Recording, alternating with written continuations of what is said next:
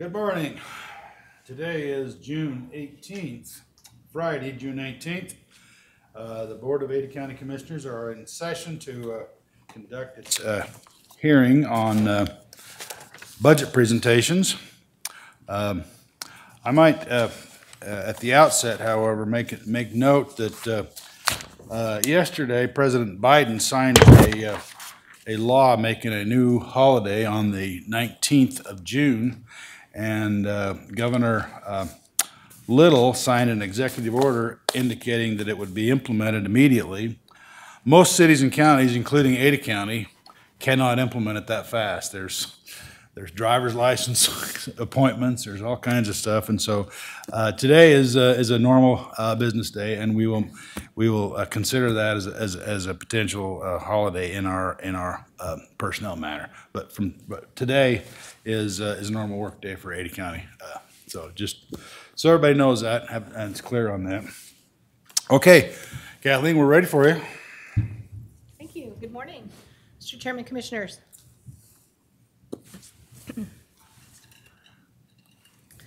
Steve Rutherford, Chief Operating Officer, is representing Commissioners Rod Beck, Ryan Davidson, and Kendra Kenyon, who are responsible for the Commissioner's Office, General, and the Veterans and Public Health Funds on behalf of the Ada County Commissioners, who are one of 7 constitutionally elected offices within Ada County.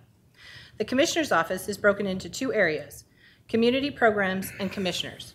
Community programs are programs that benefit Ada County as a whole, such as the Humane Society, Animal Shelter, Senior Contracts, U of I Extension Office, Family Advocates, Compass, and Allenbaugh House, to name a few. The Commissioner's Office oversees the operation of 13 departments, acts as a board of equalization, provides oversight for the Fair and Emergency Medical Services districts, and adjudicates indigent claims. They serve on various other boards and committees, a few which include Compass, Valley Regional Transit, and the Catastrophic Health Care Costs Board. Additionally, the Commissioners are responsible for all county contracts, ordinances and resolutions, grant applications, and overall direction of Ada County. General covers costs associated with the offices and departments within the general fund. Costs such as litigation and attorney fees, postage, unemployment insurance, excise tax, and carries a contingency appropriation should the need arise. The county also budgets the funding for its capital projects in this department. Once the new fiscal year has arrived, the funding is then provided to the Capital Projects Fund to fund those projects the board approved during the budget process. The Veterans Fund assists in the maintenance, upkeep, and repair of servicemen memorials within Ada County. This funding is provided directly to the American Legion posts as requested and directed by Idaho Code 65, 102, and 103. And Public Health Fund provides the county's portion of funding for services provided on a regional basis by the state of Idaho. This funding is provided directly to Central District Health as directed by Idaho Code 31-862. The Commissioner's budget, a department in current expense, part of that 3% cap, was submitted for FY22 at $3,452,945, $31,412 over the appropriation total. There's one supplemental for the various community programs that are involved there: Capital Crimes Defense, the Star Seniors, U of I, Emergency Management, and Compass for $35,626. Budget to actual information is below from FY17 to FY20. FY21 adopted budget, FY22 is submitted. You see the number of employees listed there. General is a department within current expense as well. The budget for FY22 submitted at $4,038,661, $1,314,900 over the appropriation total. On the personnel side, there is a supplemental for contingency to add $100,000 using fund balance. That is above and beyond the contingency that we put in place for the 2% holdback. That is about $400,000 that we do just in case there's some department that goes over their 98% that Phil talked about on Monday. There are 4 supplemental requests here. The first one for professional services for the master's facility plan and aerial photos, one time for $200,000. General liability insurance, $18,112, which would be ongoing. Records and books, $10,000 would be ongoing. And then contingency appropriation putting $1 million in the budget by using fund balance, so if the need arises, we have it budgeted. Budget to actual for the history of the general fund, and of course, this fund has no employees. Public health is a special levy fund, so they are still part of that 3% cap. The budget for FY22 was submitted at $3,065,241, $800,470 over the appropriation total. That's the additional funding for Central District Health, and I understand that they have reduced that, but this, I think, to about 6 something, but this is as of submitted, so we'll address that during deliberations. You can see the budget to actual history below, and again, no employees in this fund. Veterans is another special levy fund. The budget submitted for FY22 was $20,000. As you can see, it's been $20,000 for many years now, and again, no employees. At this point, I'd like to turn it over to Steve Rutherford, who will present these budgets. Thank you. Oh, that's me. Commissioners, good morning. Good morning, Steve. There are donuts over here. I go better with sweets. You made it through almost through a week of presentations. Thank you for having Elizabeth and I to present your budget to you.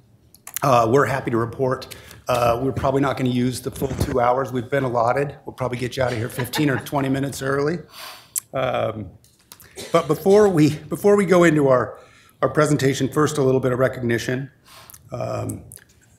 Phil, Kathleen, thank you for keeping this train rolling. This is an overwhelming process with a lot of moving parts, and you and your staff do an exceptional job, so thank you.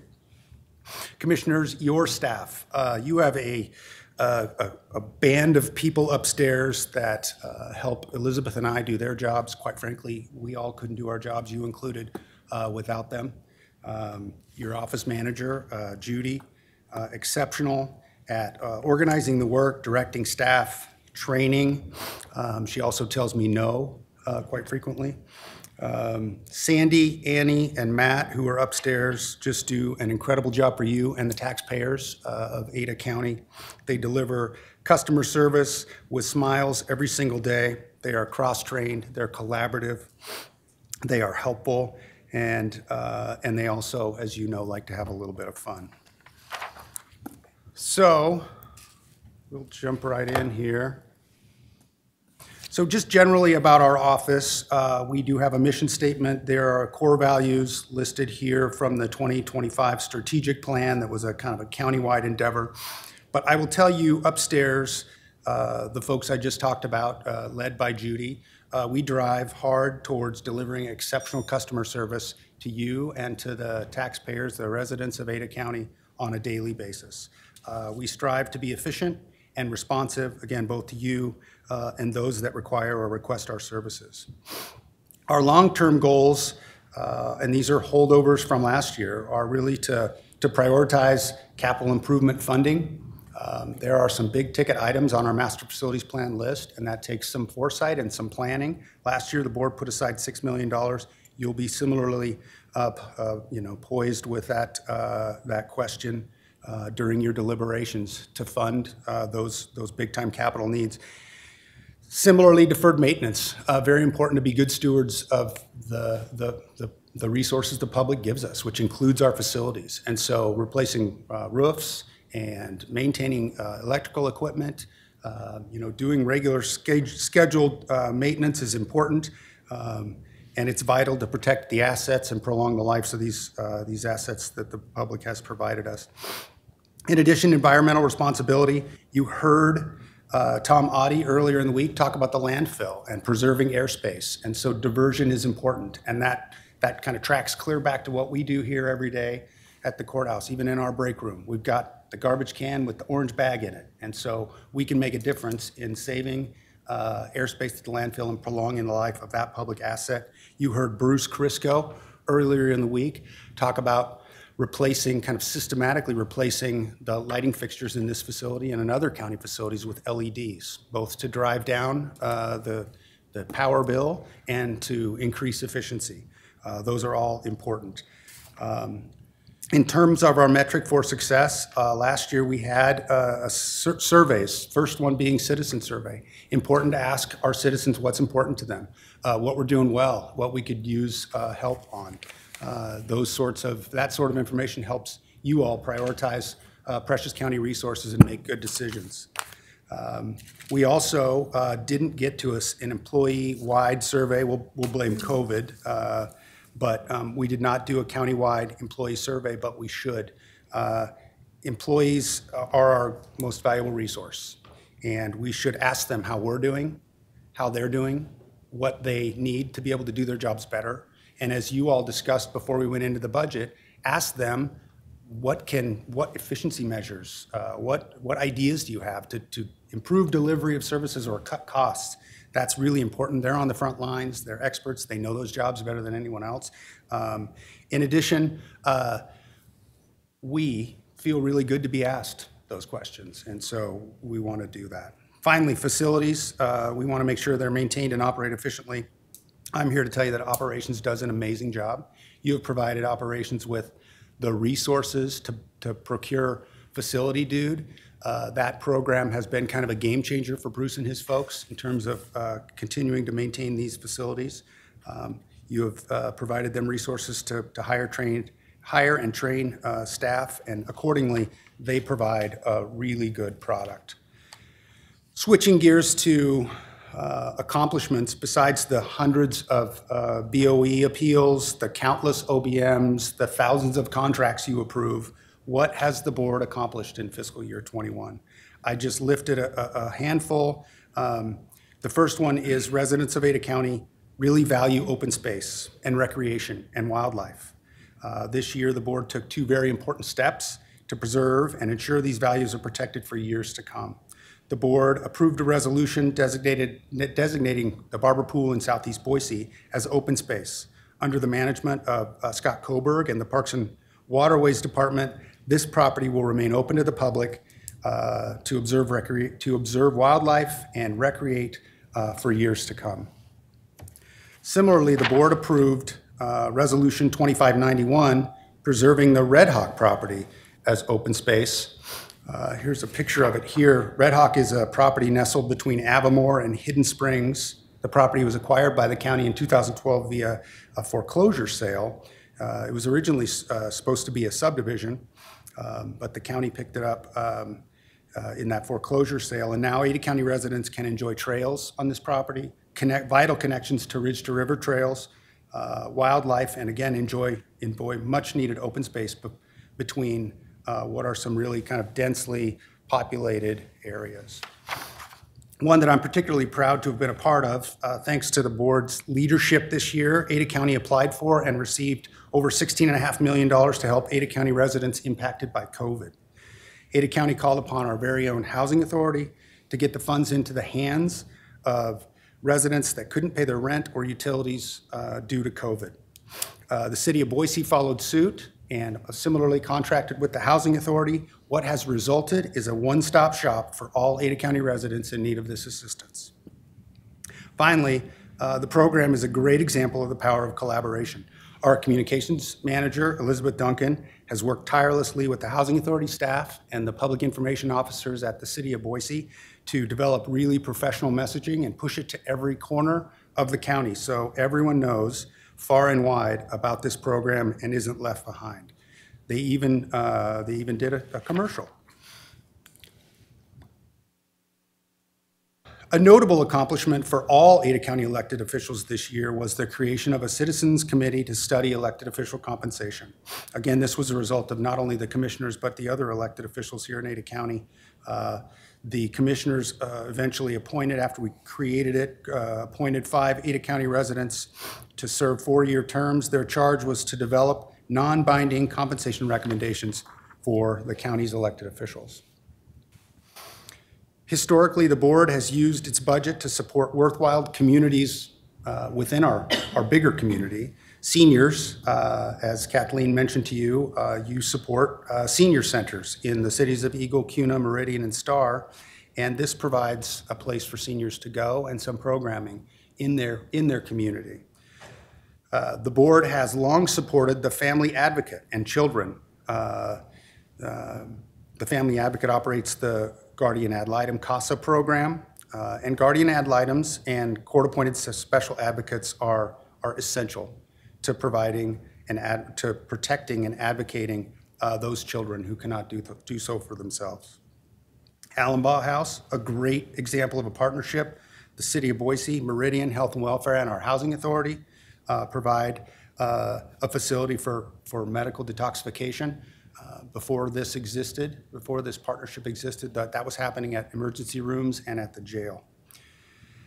Peer Wellness is the county's support for mental health and folks that are dual diagnosed in our community. This is an increasing and increasingly important mission, and the county provides support for that.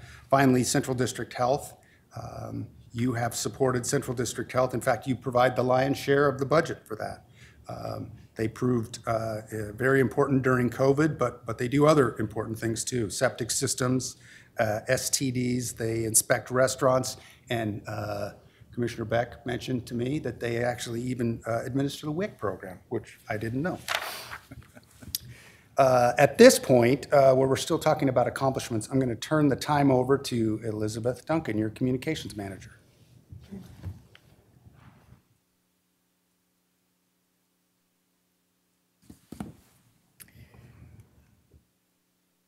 Good morning. Good morning. I get familiar with this little thing real quick. Good morning, everybody. As I listen to each of the budget presentations that have happened this week, I'm struck by the number of services and programs that the county provides. I'm also struck by the difficult decisions that you as elected officials have to make. No one out there is asking for fewer services or less access. I feel for you as you make your tough decisions. For anyone to benefit from the volume of services and programs that Ada County provides, they have to know about them and understand them. And for the public to know about and understand these services that we provide to them every single day, we have to go to where they are. The public's attention span, our collective attention span, is being consumed more and more. Everyone wants your attention. Getting you to click on something is the most important goal of the digital information economy, and that economy is all about information. We all have limited bandwidth.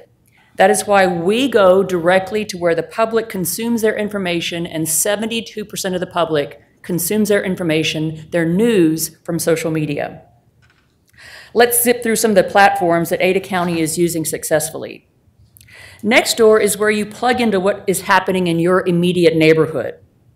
Whether it's a lost cat or someone looking for a handyman, it is your neighborhood social media platform.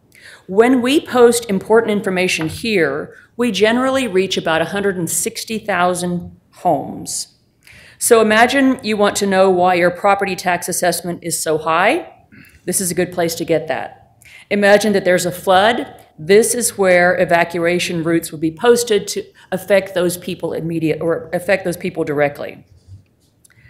We had enormous success posting information about the weekly numbers on our Emergency Rental Assistance Program, or ERAP, and we feel that that is one of the reasons the success rate is so high. Twitter, love it or hate it, it remains a very popular platform.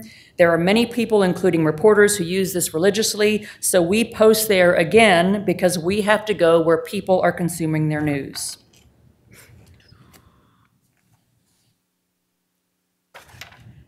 Facebook. We are now up to 6,300 followers on Facebook. We want those numbers to be much higher. We've gone from about 4,000 to 6,300, so we're going in the right direction.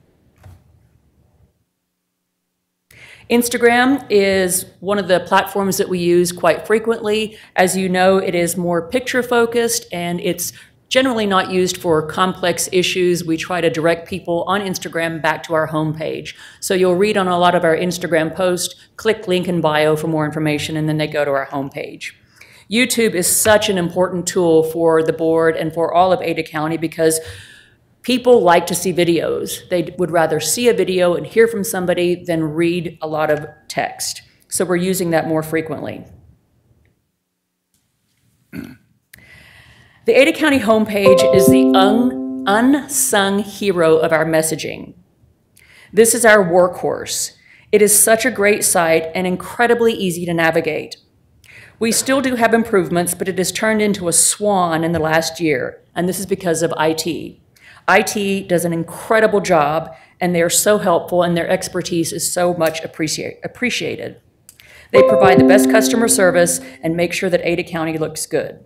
By the way, that bluebird image up there, that whole image on our homepage was provided to us by Joshua Brown in operations. He is a professional wildlife photographer, and we're going to be using his images to update our site seasonally. Elizabeth? Yeah, I attempt to stop the noise. okay.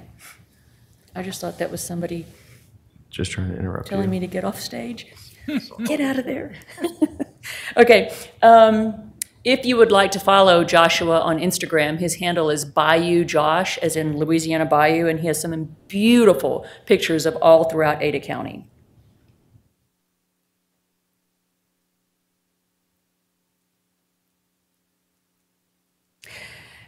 Getting people to read, watch, and learn about the county is an ongoing, relentless task. Success is often measured by the aggregate of marginal gains. As with any successful company or political figure for that matter, consistent messaging on social media is oxygen. We're very fortunate in Ada County to have a board that is very tech savvy. You guys all have your own social media platforms. You use them. You know the importance of posting there regularly. Gone are the days of news releases. From 10 years ago, you had a PIO, you had a communications person, they sent out a news release, they waited and hoped for somebody to pick up that story. We don't do it that way anymore. Regardless of your views on news in general, they are a tool as well. They are our megaphone. However, the blessing with social media is that now we can be our own news outlet. That is what Ada County will continue to pursue.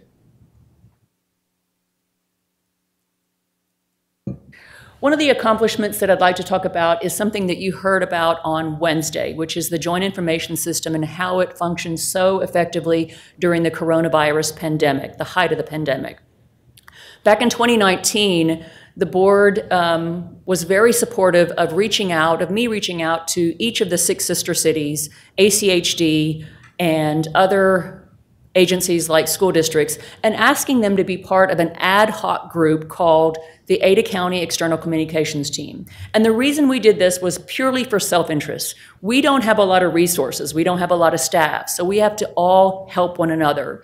So for instance, in going out to Eagle and Star and Cuna and Meridian and Garden City and talking to their public information folks, this group, the Ada County External Communications Team, came together and was able to help amplify each other's messages. So if I had something about the fireworks ban, I would reach out to Eagle and say, hey, can you post this on your social media? They'd reach out to us and say, can you post information about fun days on your social media? So we really were able to amplify each other's messages, and it cost nothing. It was just us collaborating. So then when coronavirus hit, we had something in place. We actually had a structure in place so you could reach out to these people, and they folded effortlessly into the Joint Information System, and we're very pleased about that. That's just a few of the public information officers or the agencies that public information officers worked with that were part of that Joint Information System and that were originally, in many cases, part of the Ada County External Communications Team. So, in closing, I just want to remind the board, and you guys know this, as I mentioned, because you are very tech savvy, that if you don't define yourself, someone else will define you. And it is a relentless daily task to make sure that everyone in Ada County knows about the services and programs that we provide, because we are a service-oriented organization. Everything we do, every single thing that Ada County does is about providing service. One of the reasons this is so important right now is because we have so many new people moving into Ada County. We have to educate them on what we provide, how we provide it, where they can get the service. And so I appreciate the fact that we are committed to making sure that everything that Ada County does is shared with all our residents. It is a great pleasure to work on this every single day, and I thank you for the opportunity. Thank you. Well, I'll define our budget for FY22, if you'll permit me. We'll move through this fairly quickly. It should be familiar to you. We have 10 folks that work upstairs, you three, and then we have you have 6 staffers currently. We do have 1 vacant position that's been vacant this entire fiscal year. That amount of $846,717 is what it costs for all of us. We have operating both the commissioner's budget, including legal publications, property insurance, our membership to Association of Idaho Cities or Idaho Counties, conference expenses, as Kathleen talked about, the Humane Society, our general fund operating expenses, professional services that benefit the entire county, Sterling Cotter Fire contract, and those contingencies for both operations and personnel. And then we have the special levies that Kathleen mentioned just moments ago. In terms of new requests, these supplementals, I'll just cover a couple. Feel free to ask questions if you have them. Currently, we fund Star Senior Center, or you fund Star Senior Center at $16,000 a year. They've asked for a $2,000 one-time increase this year because they need to replace a stove, which is probably an important expense. So the board gets to make the decision about that and whether it's ongoing or whether it's a one-time. In addition, worthy of note, Central District Health, the actual increase is $689,563. It was going to go up $67,000 and change anyway this year, but then the legislature kind of swooped in with House Bill 316, and now we own the obligation for an additional $621,800 long into the future. Other supplemental requests, as Kathleen mentioned, personnel contingency and the general contingency fund, which actually came in really handy during COVID. We had to buy a lot of PPEs. We were far enough through the budget term that we didn't have the money on hand for that. I believe we even bought a refrigerated trailer for the coroner's office using those funds. The master facilities plan consultant, that isn't actually an increase. We're moving that from the commissioners to the general fund, and that funds some third-party services we have to pursue the master facilities plan, whether we build, lease, out finding property. That is a not-to-exceed contract, and they just bill hourly against that. We don't actually spend anywhere near $100,000 a year for those services. Yes. Didn't, Steve, wasn't it in there for 200,000 on a previous slide? No. So Kathleen, in that slide, had master facilities plan and fleet management, I believe, or no, master facilities plan and aerial photography grouped. But no, that contract with Well, Compass aerial photography is down here with Compass, which was my next question. Right. I've got that sheet that Kathleen showed, and let me see here. Yeah, you showed professional services at 200. I just wanted to Yeah. make sure we get the right number plugged in. She has in the general, she has professional services, so the master facilities plan and aerial photos as 200,000 one time. So those are grouped just for convenience, but ultimately that's 100,000 separate for the aerial photography endeavor, and the master facilities plan is a contract for just $100,000, and those are separate, but they're in the same Okay, fund. was that Bob McQuaid's, part of Bob McQuaid's? Yes. Yes. Got it, Yes. okay. And that's what this aerial photography / Compass is for the drone footage for assessments? Yes, Got it. commissioners, that is exactly it. They are going to kind of systematically aerial map the entire county, and Bob McQuaid has asked that we partner with them because various offices and departments, including him, use those on a regular basis. And so why isn't all of that in the general fund? Why is it coming out of the commissioner's office again? Those two are coming out of the general fund. Those are both in the general fund. The master facilities plan, when we started the project, was in the commissioner's budget. This year, we're just moving it to general fund. Moving it over? Yes. And finally, general liability insurance, an increase of $18,000, and those are cost increases associated with general liability that aren't attributable to one single office or department. As I mentioned earlier, the Citizens Advisory for Elected Official Compensation spent countless hours over 3 months. They gave richly of their time to review the elected official jobs, speak with the elected officials about what their jobs are, and study market comparables. Thank you to Matt Reed and Andrea Byrne in Human Resources. Similarly, they gave richly of their time, and accordingly, the committee developed a report and these non-binding compensation recommendations in time for Phil to include them as part of our budget discussion. Finally, during that same time period, I engaged the Human Resources Department to do some market analysis for department head compensation. It's vital that we remain competitive with our compensation in Ada County, especially our department heads. You've heard Bethany talking about the job market and the way we are going to get employees, and the way others are going to get employees is poaching them. Instead of getting them from the couch, we're going to get them from other employers. And I can tell you for sure that our department heads will receive calls. They will. They are a talented group of people. You've heard from them this week. I hope you will agree with me that we are blessed to have this talented group who are good stewards of the public's resources, who have a passion for their mission, and have a passion for their employees as well. So we need to do what we can to retain these folks. These, the market analysis included all department heads. These were the ones that HR and I recommend you consider for change. That's all I've got, but I'm happy to answer questions, to the and previous Elizabeth is here too. Can you go back to the previous slide? Yes. Quickly? Got it, okay, thank you. Questions?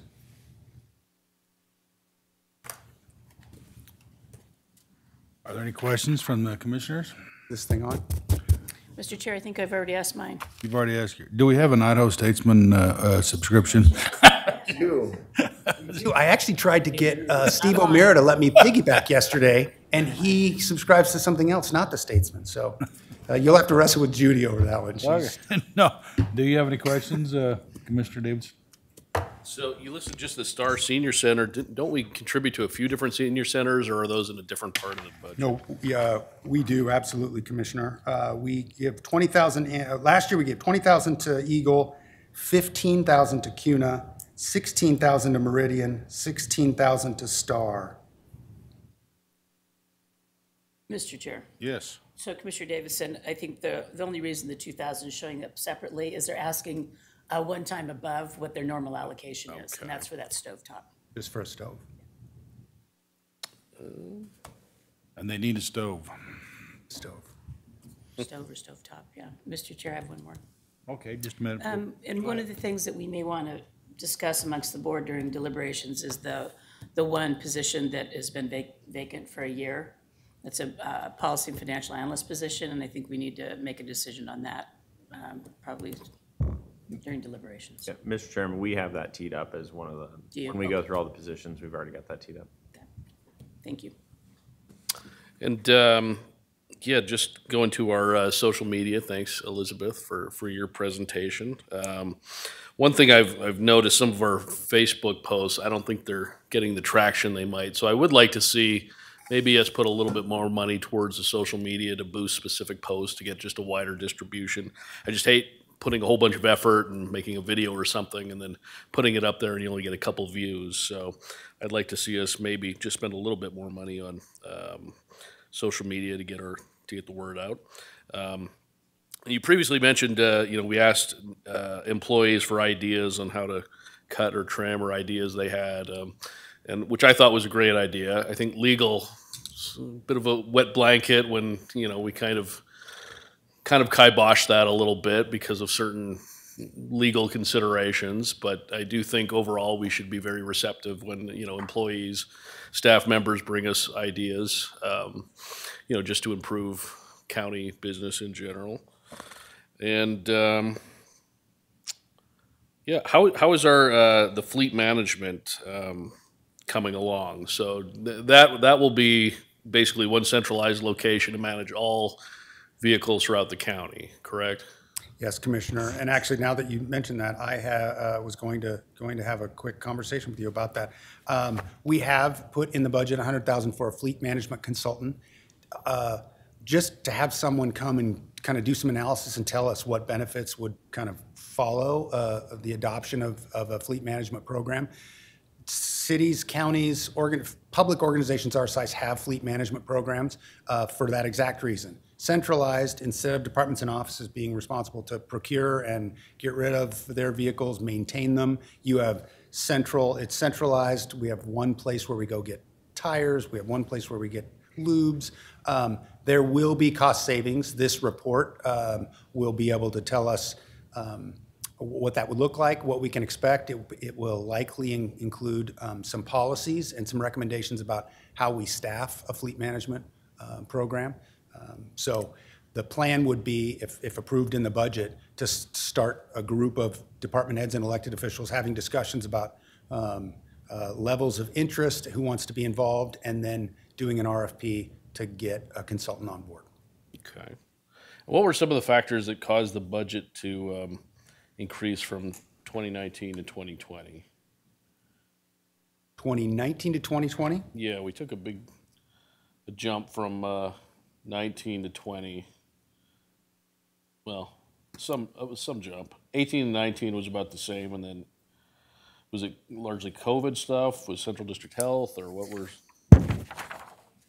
You know, Kathleen is whispering in my ear that it was the set aside of the master facilities plan, the money for master facilities plan, the master facilities plan consultant. We added a couple of employees that year, but really big ticket it was. Yeah, I guess the question is, are you looking at the general or commissioners? The commissioners. Oh,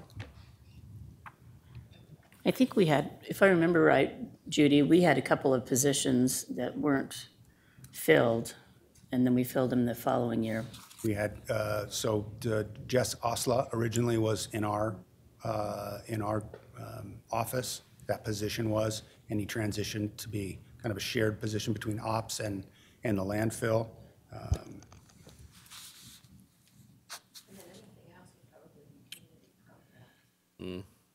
Yeah, Okay. All right, thank you. thanks. Steve, I'd have another question, if we can. Yes, sir.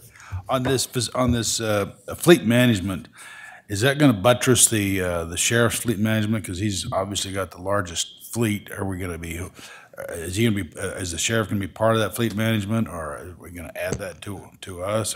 How are we going to do that? Chairman, really good question. So we have talked to the sheriff's fleet manager person. I have spoken to the previous sheriff, and I don't think there was initially interest in folding things together. There might be now. They have a software system that they've already procured that we can piggyback on, we can use. So that won't be an expense. It makes sense at some point to get to a fleet management system at the county, if that's the direction you all choose, and it includes everyone. It's not uncommon for law enforcement to be late adopters in terms of jumping on board with the rest of the organization. I know the city of Boise had that, and I believe the city of Meridian had that, where they had to get it up and running, show the law enforcement the value of it, and then they jumped on board. But I think to gain first of all, I should say, I think the sheriff's program runs really, really well. It seems like they're showing us the value of it. They are. So ideally, we would get there. Right.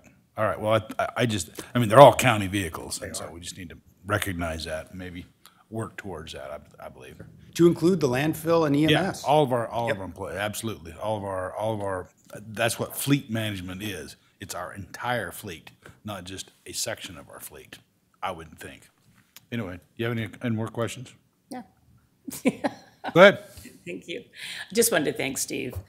New position, and it's been a wild ride for you during COVID to jump into this with both feet and take on the position of a chief operating officer for a $300 million almost company with all the employees that we have.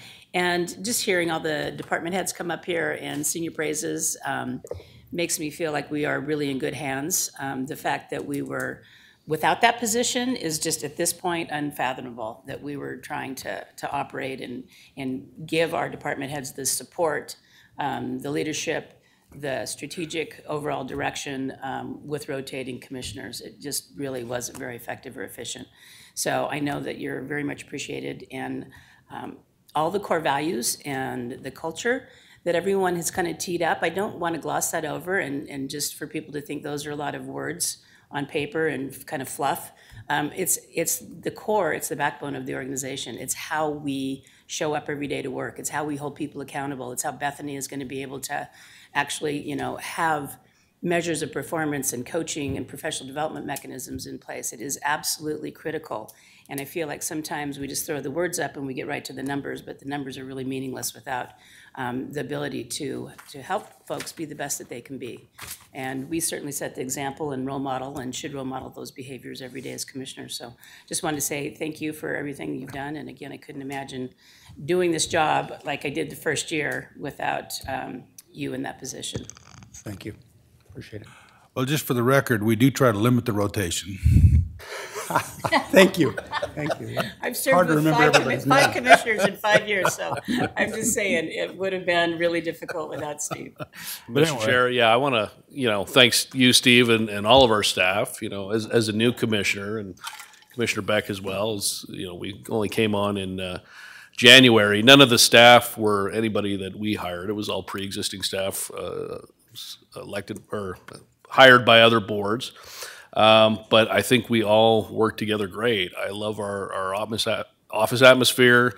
The workplace atmosphere is great. I think we all work together really well as a team, and that I really appreciate that, because as a citizen, as a voter, reading stories in the Idaho Statesman of previous boards and employees just constantly feuding and inflicting that on all the rest of Ada County employees, which obviously is going to hurt morale. It hurts morale in the community if people have to read about employee commissioner fights constantly in the newspaper. And so I'm very grateful that through just luck on my part that I get to work with such a great staff that works together so well. So thank you for that. Thank you.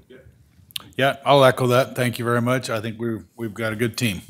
Yeah, we do. Even though Judy technically works for Phil, I'm going to pretend she doesn't. Well, he leases her to us for a short period of time. Just the opposite. She works for you. Okay.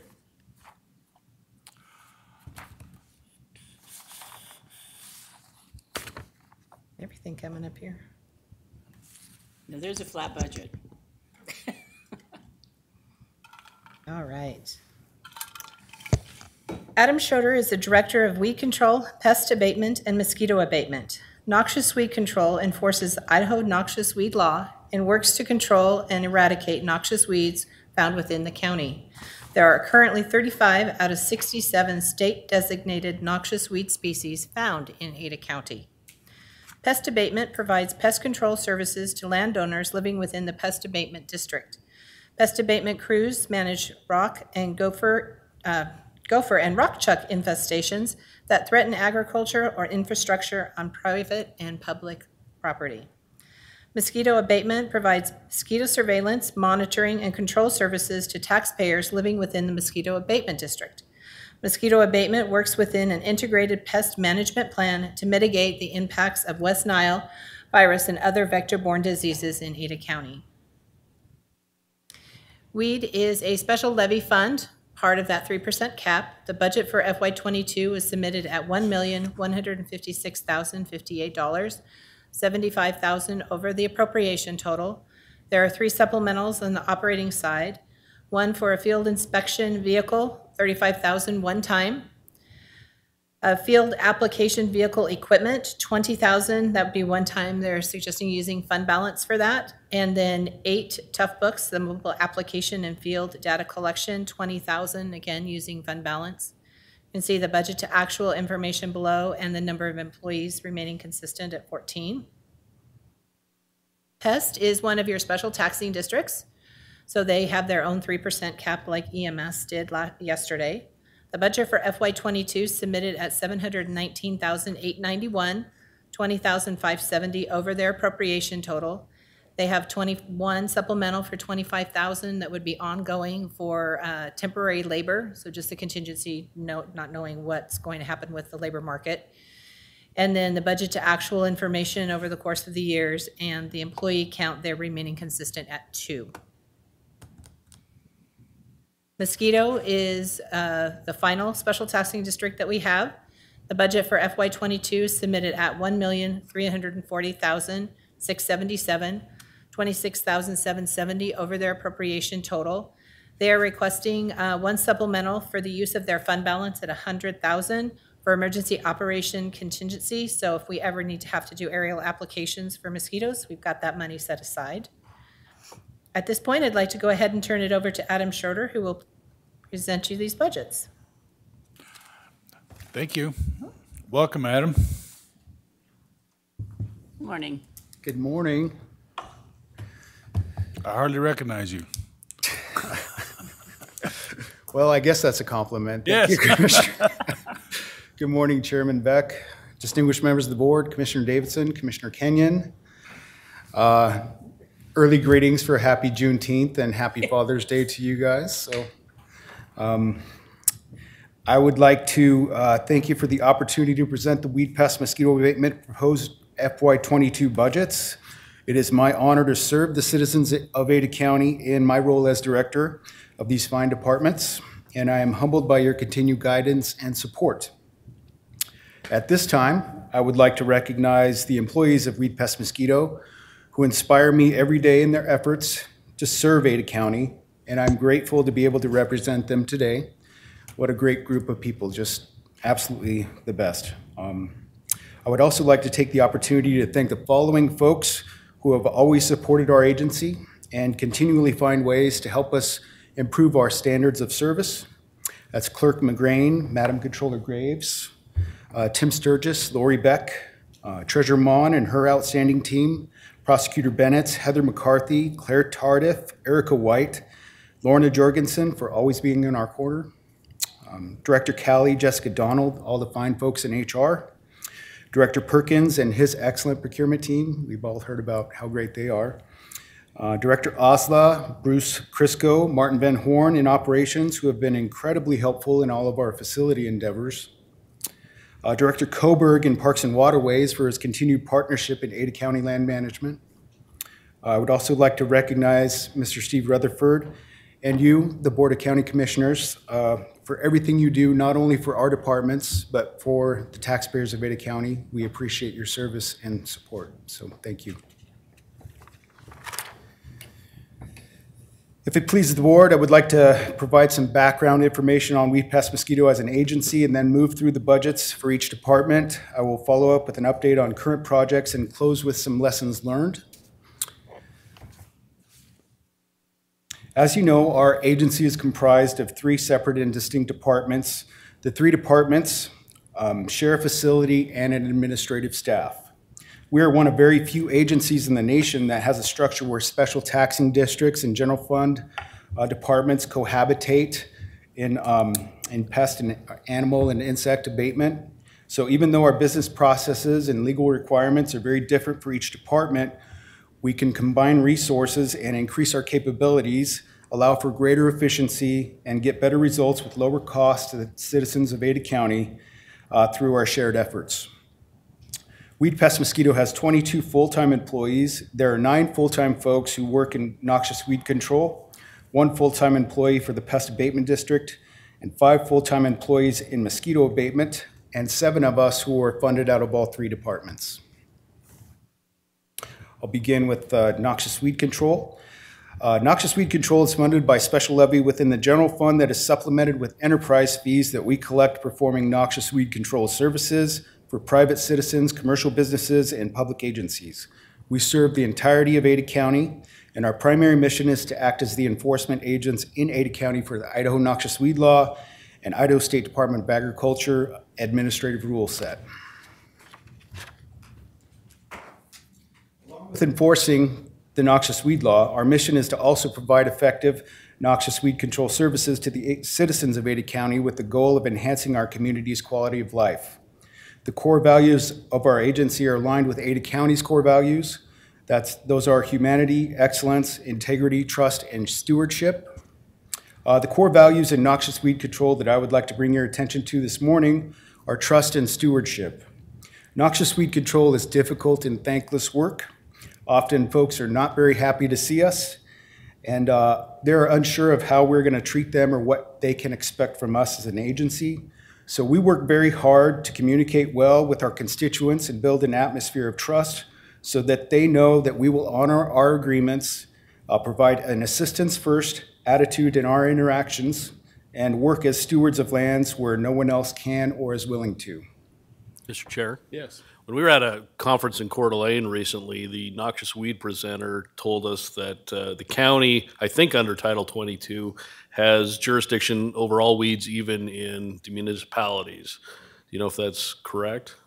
That is, Mr. Chairman, Commissioner Davidson, that is correct. We are the enforcement agents for the Idaho noxious weed law, which is in statute, and then empowered by the Idaho State Agriculture rules. So yes, we are in control of all noxious weeds within the county, whether they're in the municipality or unincorporated Ada County. Thank you.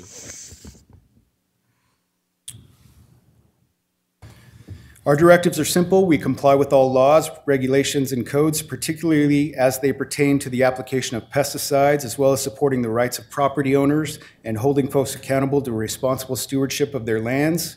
We find and identify noxious weeds. Currently, we have 36, we just found one, of 69 prohibited species occurring in Ada County.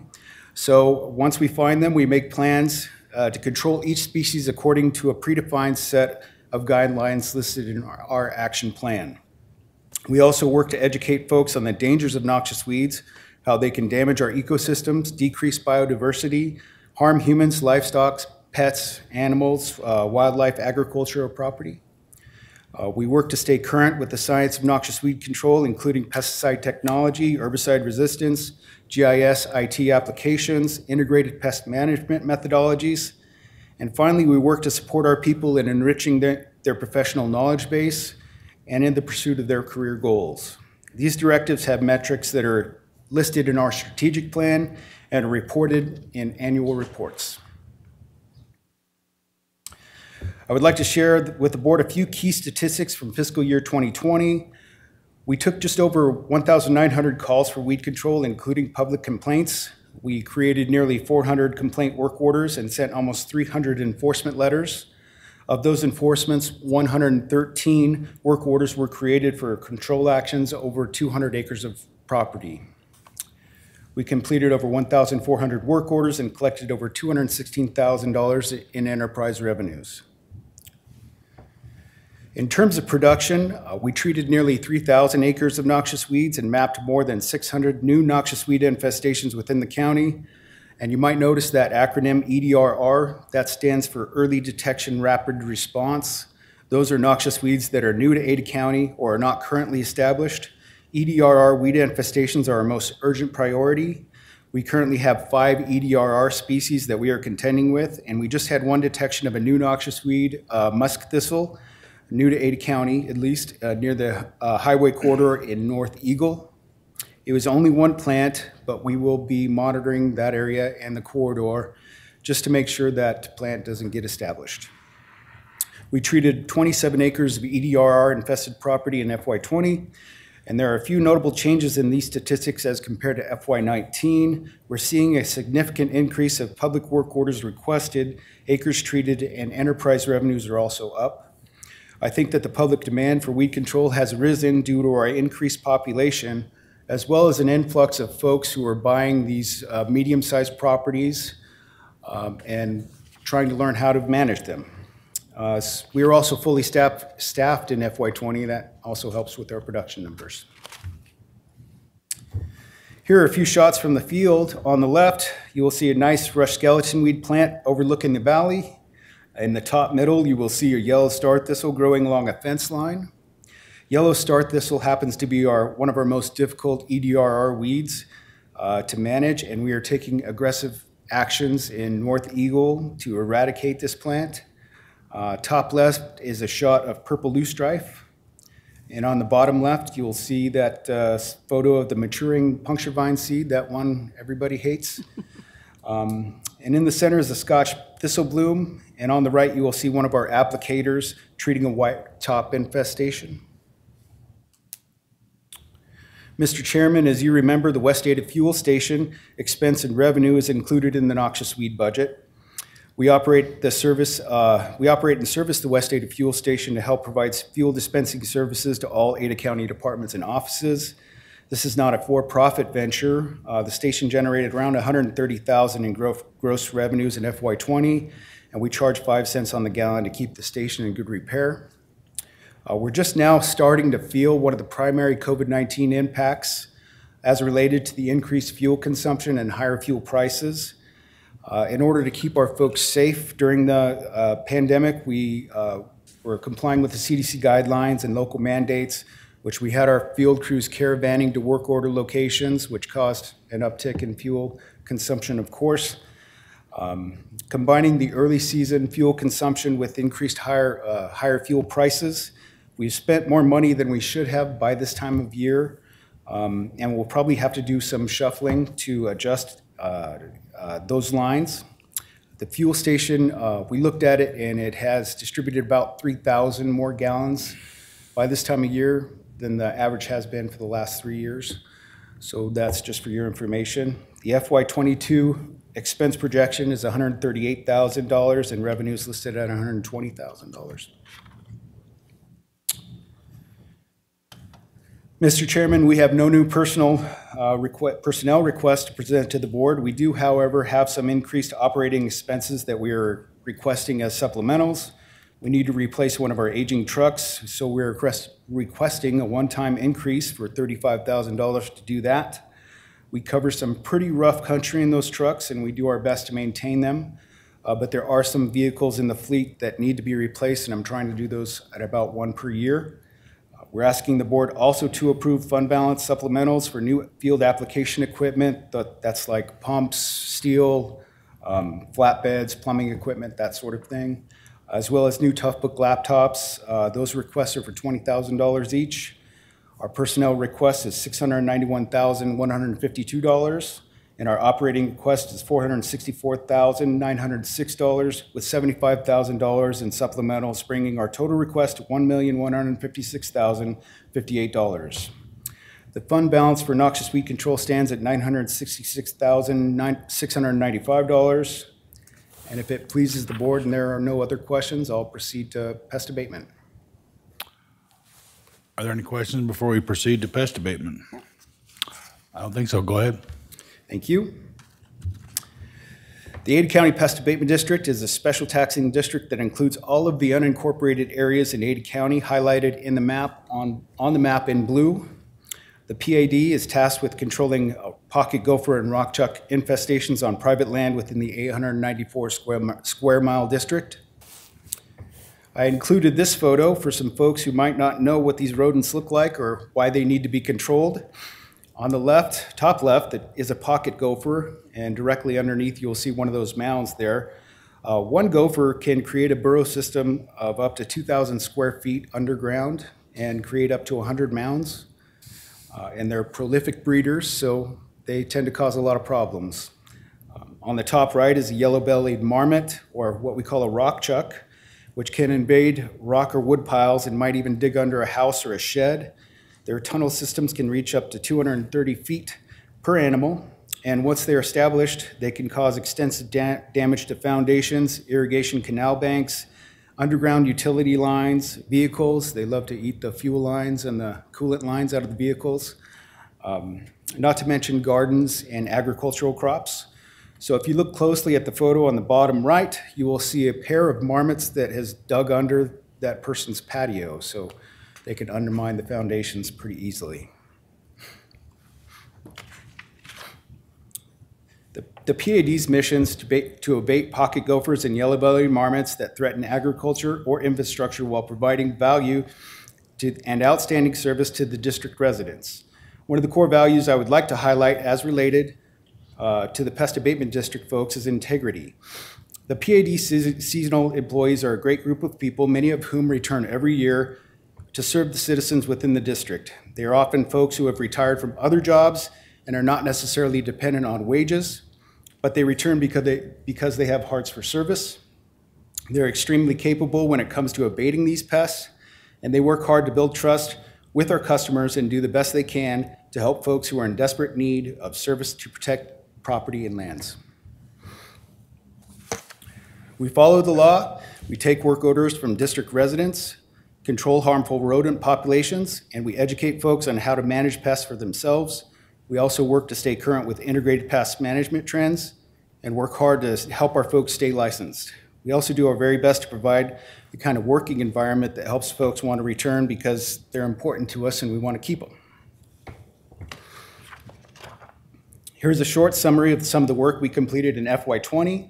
We answered over 2,000 phone calls for requests for service. We completed over 2,300 work orders, including almost 2,500 inspections and over 7,500 acres treated.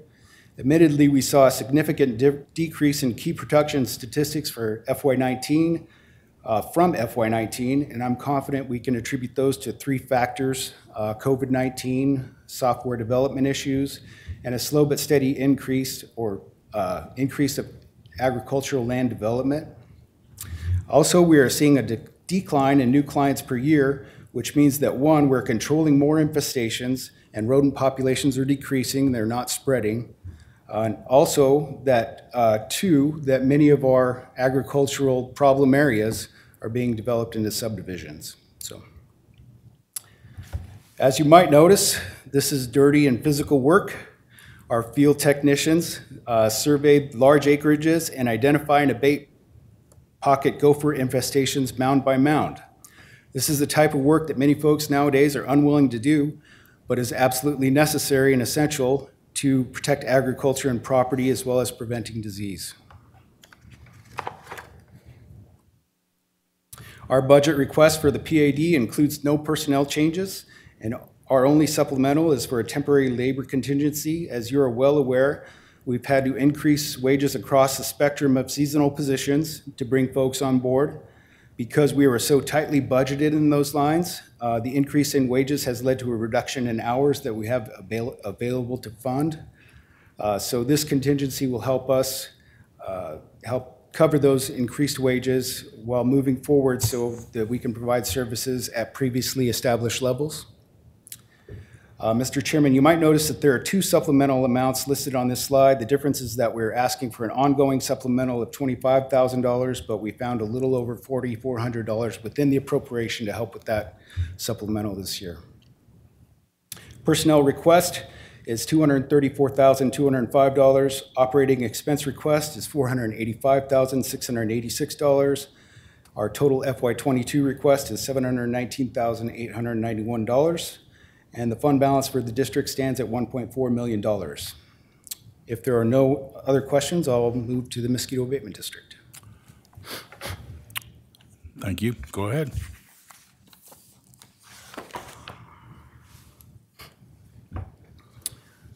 The Ada County Mosquito Abatement District is also a special taxing district. We provide mosquito abatement services to all the folks who reside within the 400 square mile district. The district is essentially comprised of all the incorporated areas of Ada County highlighted on the map in orange. Within the abatement district, there are three sections of service: surveillance, which is how we trap and speciate mosquitoes, as well as identify hotspots of mosquito activity and test for presence of disease. The larvicide section serves to identify and treat mosquito breeding sites throughout the district in order to prevent hatching of adult mosquitoes. Adulticide section serves to abate adult mosquitoes as either a request for service or in response to a West Nile detection.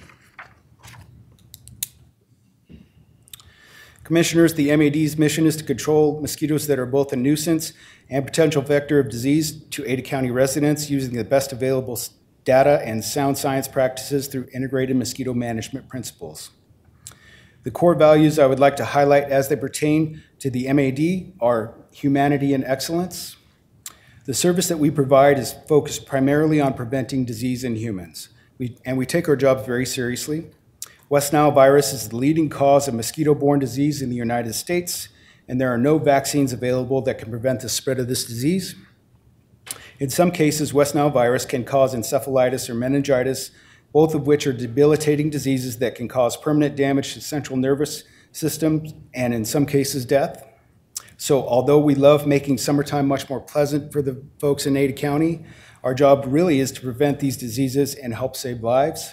In order to do that effectively, we hold ourselves to the highest standards and strive for excellence in all 3 sections of service. We actively monitor mosquito populations throughout the district for high mosquito counts and for presence of disease. We also respond to requests from service from our district residents. You'll see that we also place a high priority on educating not only the district residents, but also those folks who reside outside the district or who follow us on social media. Mosquito abatement is a highly technical field, and we work to keep our folks knowledgeable on the most advanced science that is available.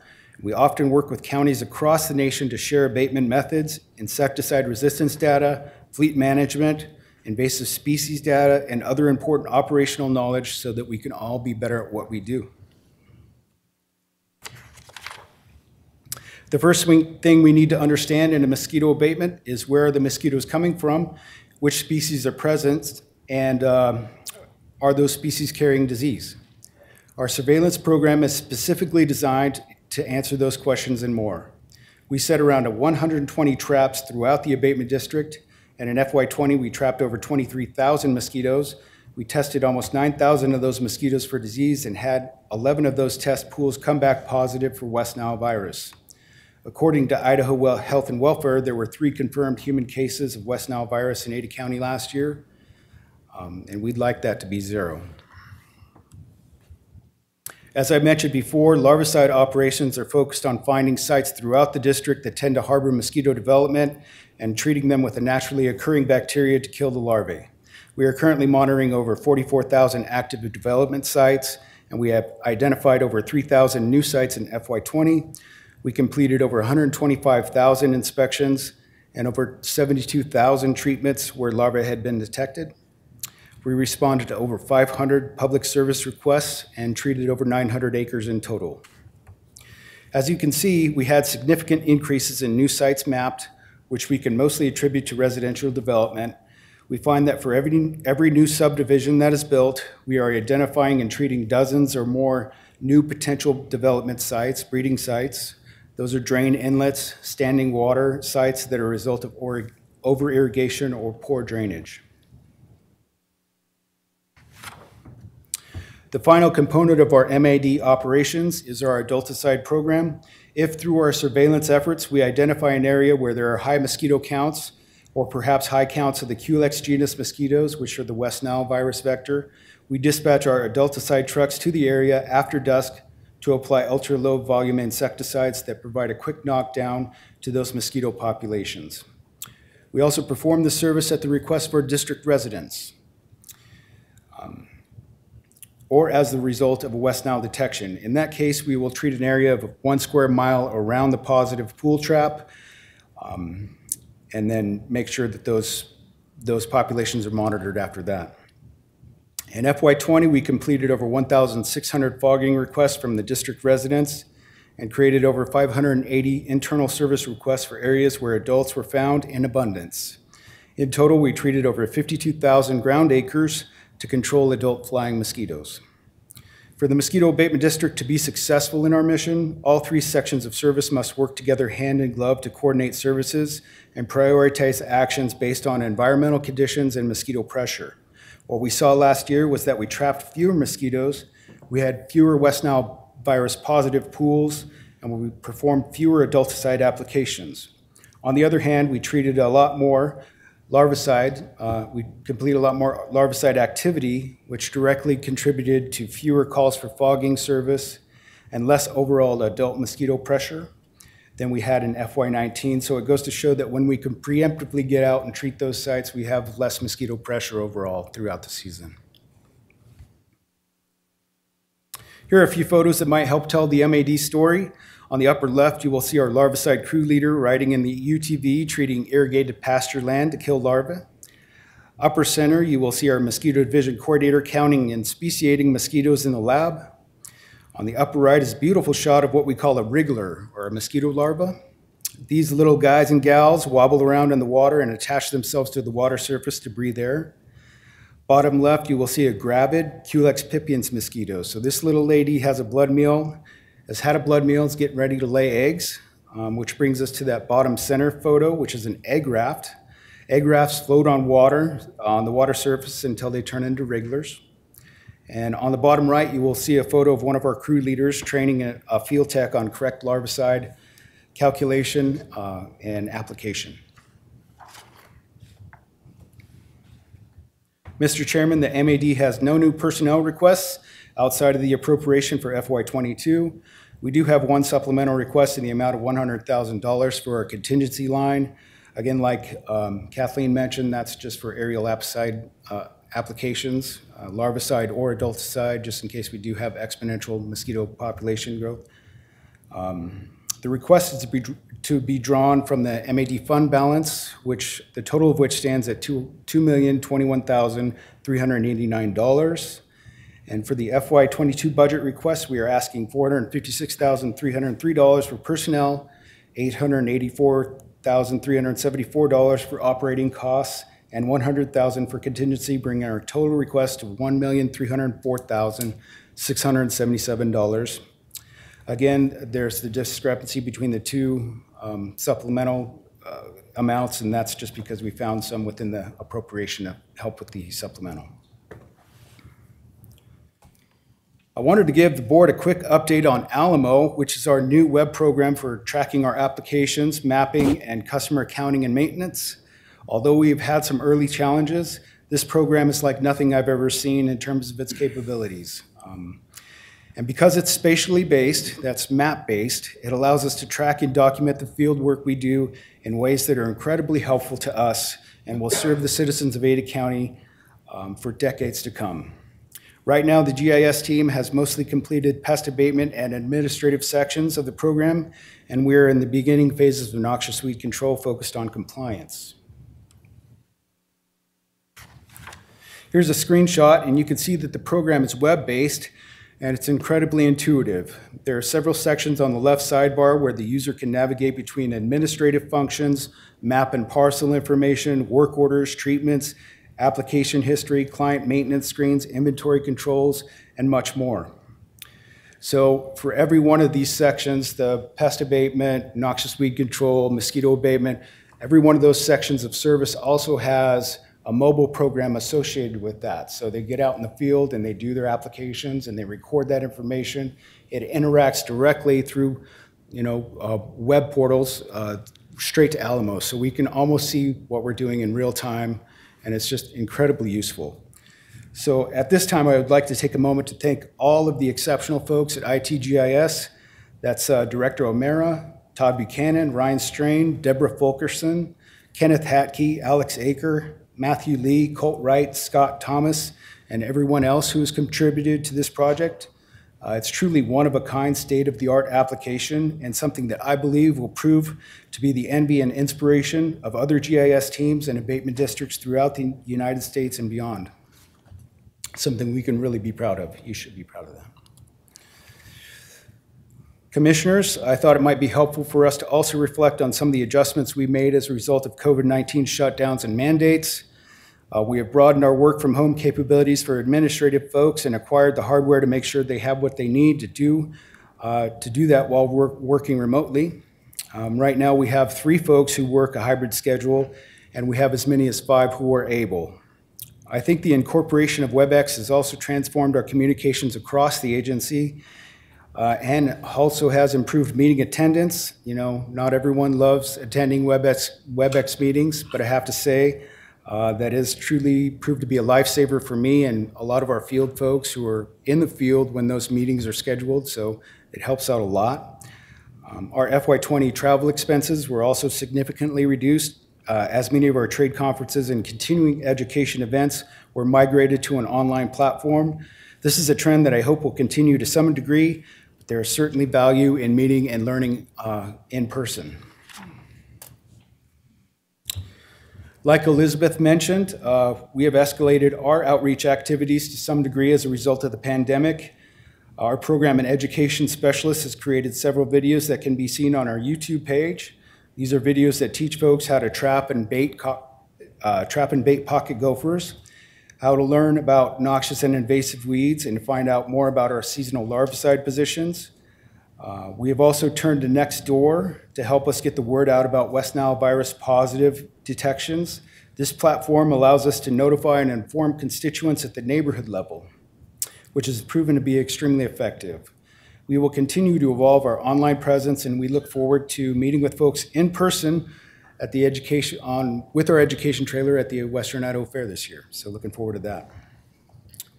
Mr. Chairman, I would like to close with a comment. Through our ups and downs and all of the challenges we have encountered, and surely will continue to face, we at Weed Pest Mosquito are committed to serving the folks of Ada County and helping prevent disease and property destruction in the best ways we know how. Again, we are grateful for your support and look forward to a better and brighter future for all of our constituents. And with that, I would stand for questions. Well, thank you. I think the board and the citizens of Ada County are happy that you're there, and you're doing a great job, and we appreciate all your efforts to rid us of the noxious weeds and the pests and particularly the mosquitoes. And I think it's one of those jobs that's quietly done, that not a lot of people pay a lot of attention to it, but they're happy that it's there. And I can put me in that category, because I didn't even know where your offices were until we got this job, and I've been very impressed with your operations and your the way you do your business, and I'm sure the citizens of Ada County are impressed as well and appreciate it. And as a matter of fact, I grew up on a farm, so I thought I knew a lot about chemicals and so forth, but I knew nothing about chemicals when we started opening the bids. And are you kidding me? What is this? $1,000 a gallon? You've got a wide variety of product that you need to fulfill your obligations, and I just want to thank you for the job you're doing and for your organization. It's impressive to me. One question I would have is, I talked to you earlier about this, and in your early intervention with mosquitoes, you said you were having a very difficult time with getting people because they're seasonal work. How did that work out? Have you been able to get enough people to do the job that you need? Mr. Chairman, thank you for the compliment, first off. And then secondly, as far as our seasonal larvicide positions, we have filled all but about 3 or 4. I think we have kind of folks that come and go. We have some folks that we have recruited internally, friends, family members, just anybody that we can get in the door. And we have somebody, Miss Jolie Hudson, one of our administrative folks, who has recruited about 3 or 4 people for our larvicide positions. So, throughout the efforts of all of our folks and the contractors and all of the outreach and your assistance and guidance, we've been able to, it's helpful. We're still down a couple, but we're in a much better spot now than we were 3 weeks ago. Well, thank you. I appreciate that. Other questions from the commissioners? Sure. Go ahead. Thank you, Mr. Chair. So I think as impressive as the building and the facility is out there, which is amazing when you go out there, it looks like a chemist science building, right? Just as impressive, I think, is Adam's leadership. I would call him a very kind of humble leader. He was accepted into a very prestigious leadership program this past year, and so congratulations on that. You and I had a brief conversation, I believe it was budget last year, and I can't believe it's been that long ago, about my concern about all the cheatgrass. And if there's anything that we can proactively do instead of wait till it burns and then maybe plant something else. But it's such a noxious weed, and it's not good for wildlife and habitat. It's very flammable. So let's talk again about cheatgrass and where we're at, and if we need to start looking at being perhaps more proactive. Mr. Chairman, Commissioner Kenyon, yes, there are options available to us. Some of them probably less advisable than others. As far as what we can do at a county level, we do have the power, you have the power to declare noxious weeds in your county. So in addition to the ISDA rule set, which lists all of the noxious weeds, we can also declare noxious weeds here in the county. So that also has tied with it control measures and responsibilities that go along with it. So we have to consider those very carefully. Well, maybe then what we need to tee up is a separate meeting with you to kind of go through what you see are the priorities and if we do need to be adding anything. to that list, but I know that, we've got so many, I don't know how many acres are in cheatgrass, but it's substantial, and it's Yes, ma'am. so, thank you. I'd like to make it noxious. Commissioner Davidson, do you have any questions? Well, thanks for all your good work. Your department really does help contribute to the quality of life of Ada County. I grew up in a city that had a big mosquito problem, and I just don't ever really notice mosquitoes anywhere in Ada County. Certainly not like from where I came from. So I think, yeah, people don't think about your department because there's a lot less problems because you've taken care of them. I would love for you guys to maybe brainstorm ways to get the community more active in noxious weed control. You know, just come up with some ideas for community involvement, maybe like a county-wide noxious weed festival or something to encourage people. Maybe on one day, we all take out our weed sprayers, we go on the sidewalks and the streets and properties around our neighborhood and just, all knock it out in one day. I think people would, like to be empowered, learn about, what pest or herbicides would be good for them for their home use, what kind of sprayers to get. Maybe they could go to your office and check out a sprayer, or you could sell them a sprayer. But I think if we empower the community, they'll be happy to join with your mission, especially on the goat heads, because that's one that everybody is concerned about. So yeah, if you guys want to maybe come up with some ideas over the next year and let us know. Mr. Chairman, Commissioner Davidson, that's an excellent idea. We always are trying to focus our outreach and extend that outreach as far as we can. We do have a great program and education specialist who does that digital stuff for us, as well as the support we receive from Elizabeth.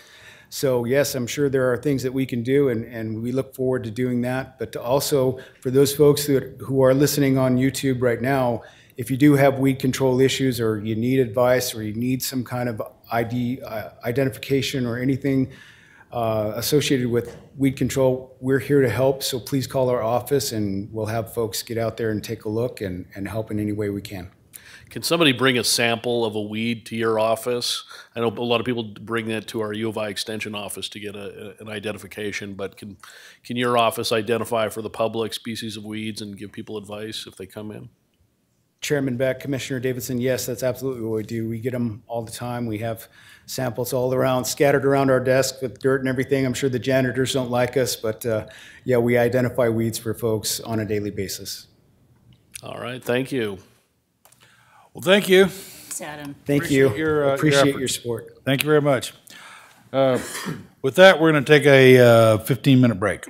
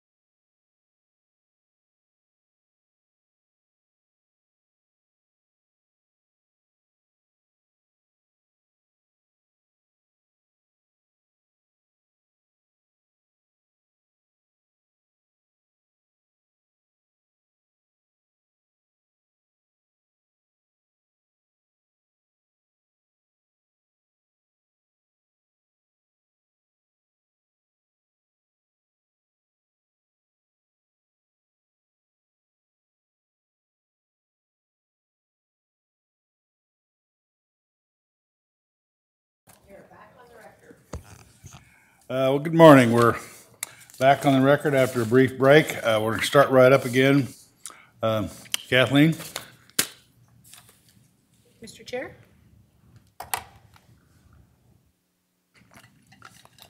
Scott Koberg is the Director of Parks and Waterways. The Parks Fund accounts for the operation and maintenance of Barber Park, the Barber Park Education and Events Center, the annual Boise River Float season, including equipment rental, concession and shuttle services, several miles of Greenbelt Pathway, the Oregon Trail Recreation Area, the Ada Eagle Bike Park, Hubbard Recreation Area, and Victory Wetlands.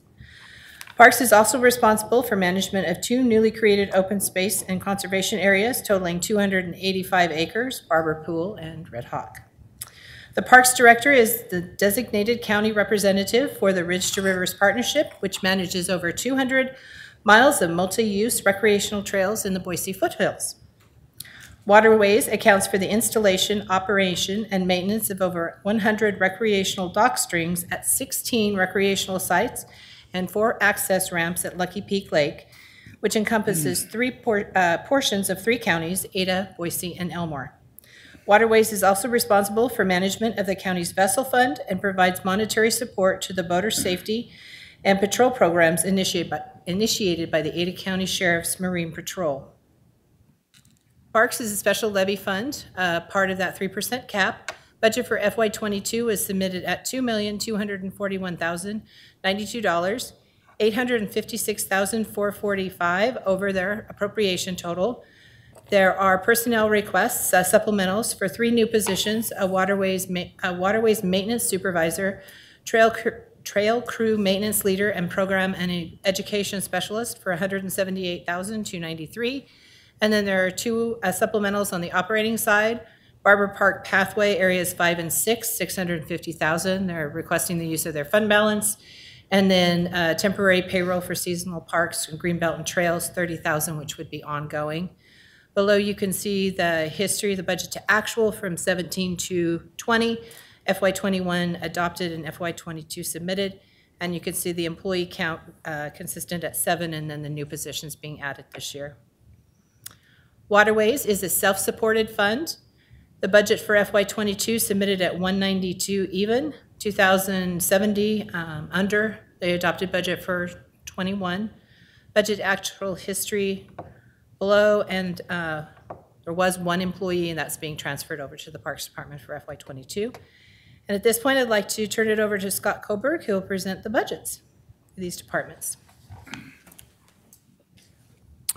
Good morning, Scott. Welcome to our board. Good morning, Mr. Chair, Commissioners. Thank you for the opportunity to present the Parks and Waterways budget on behalf of my department and staff. Appreciate this opportunity every year. I won't go through a long list of thank yous, but I do want to just acknowledge, well, first off, it's Friday. You only have 1 more after me. You're almost done, so hang in there. The real work begins next week during deliberations, and really appreciate your thoughtful consideration of all the budgets you've been hearing thus far. Once again, thanks to all of my staff for the tireless efforts as public servants, providing often thankless stewardship of the county's public parks, pathways, trails, and event facilities and waterways on behalf of Ada County taxpayers and visitors. I really also, typically this time of year, I like to acknowledge the colleagues that do serve in department director positions and also elected officials. If we kind of reflect on the last year, the folks that have been kind of tasked with leading the county's staff, employee services, including the Board of County Commissioners, but also those directors and elected officials in other offices. You know, we've gone through a global pandemic. We've gone through a turnover in a couple of board members, actually a few board members, including Visser and Malloy. And then we've also gone through, obviously, a period of extreme growth, being the fastest growing county or one of the fastest growing counties in the United States of America, and being the county responsible for providing more service to more people at a higher quality and standard has been nothing short of the most challenging thing I think any of us have ever done, to be honest with you. and really just to watch my colleagues and the leadership that they provided during this time. We really do appreciate, I will mention, Steve Rutherford and the guidance he kind of helped to provide to leadership during that time as well. And of course, always have to thank Phil and Kathleen and Tim for their support during the budget process.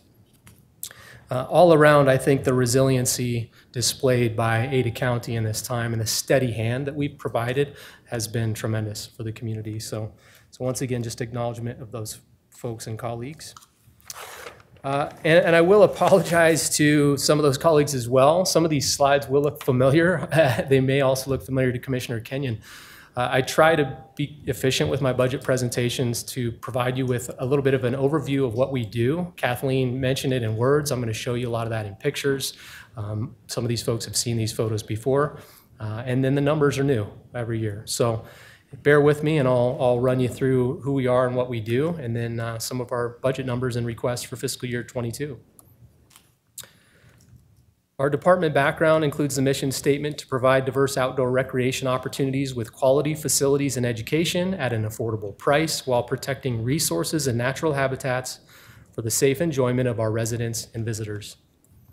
The vision statement is to provide a balanced approach to outdoor recreational activities through the careful stewardship of land and waterway resources in support of our community's current and future needs. Core values include professionalism, teamwork, accountability, transparency, and stewardship.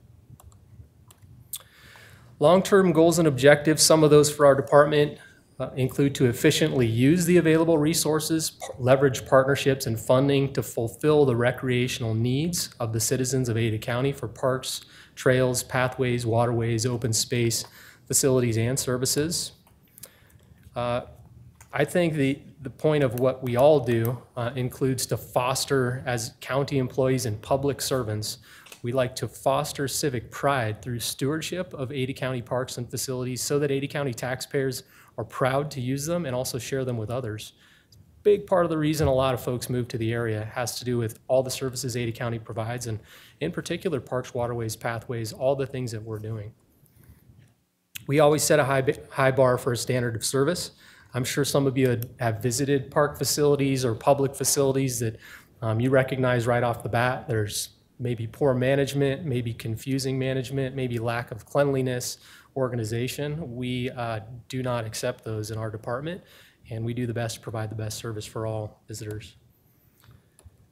Metrics for success or key performance indicators for us include customer satisfaction and feedback, awards, public recognition, and positive media coverage, effective community partnerships, of which we have many, facility usage.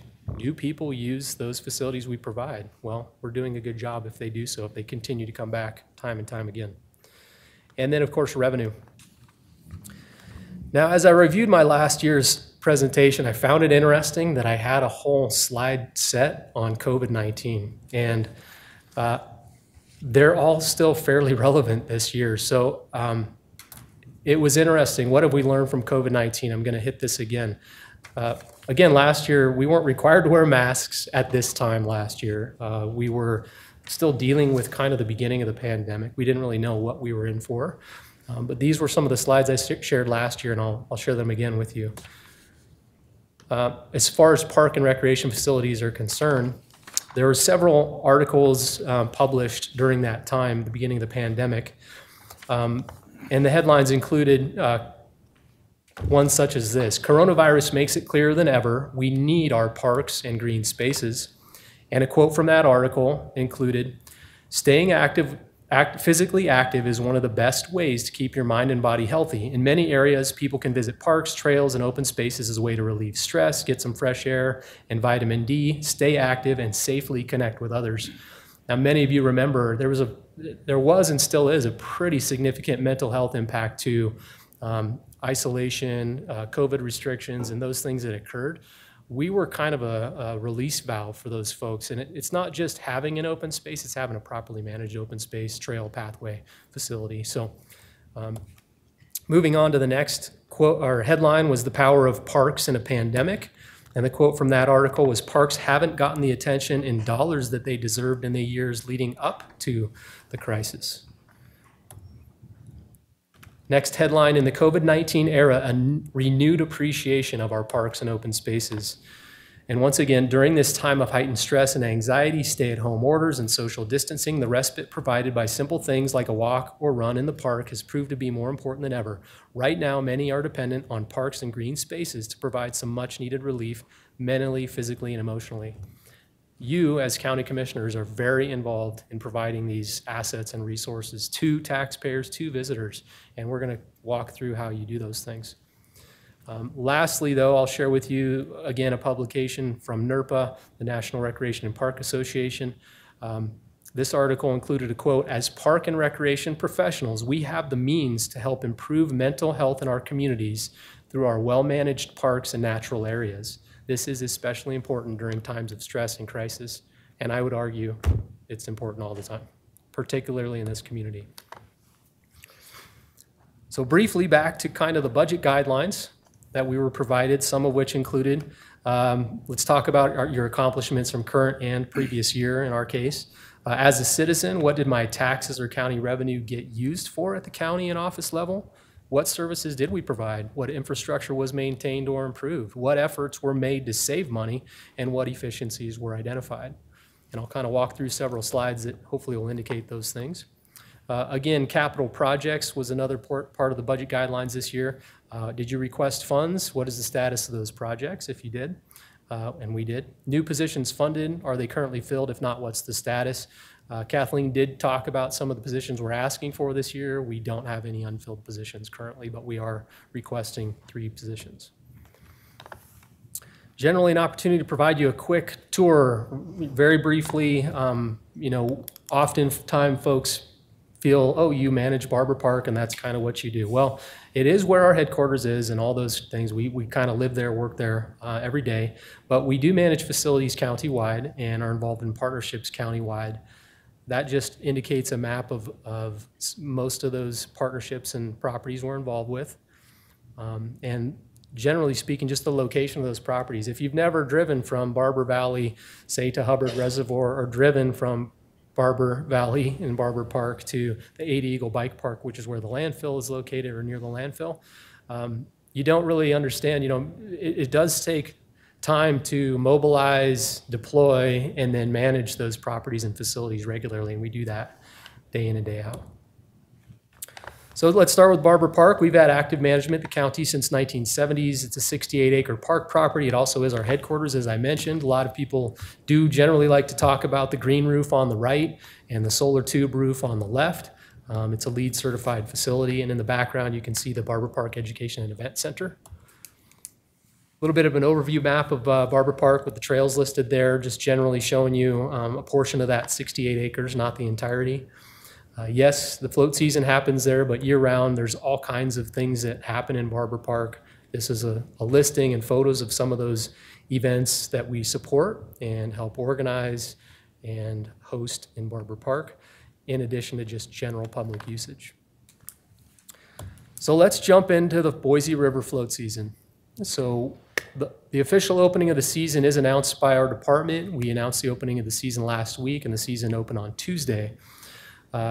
We did operate last year in the pandemic, once again meeting the challenge provided by the community with the support of the Central District Health Department, the Board of County Commissioners, the mayor, and others.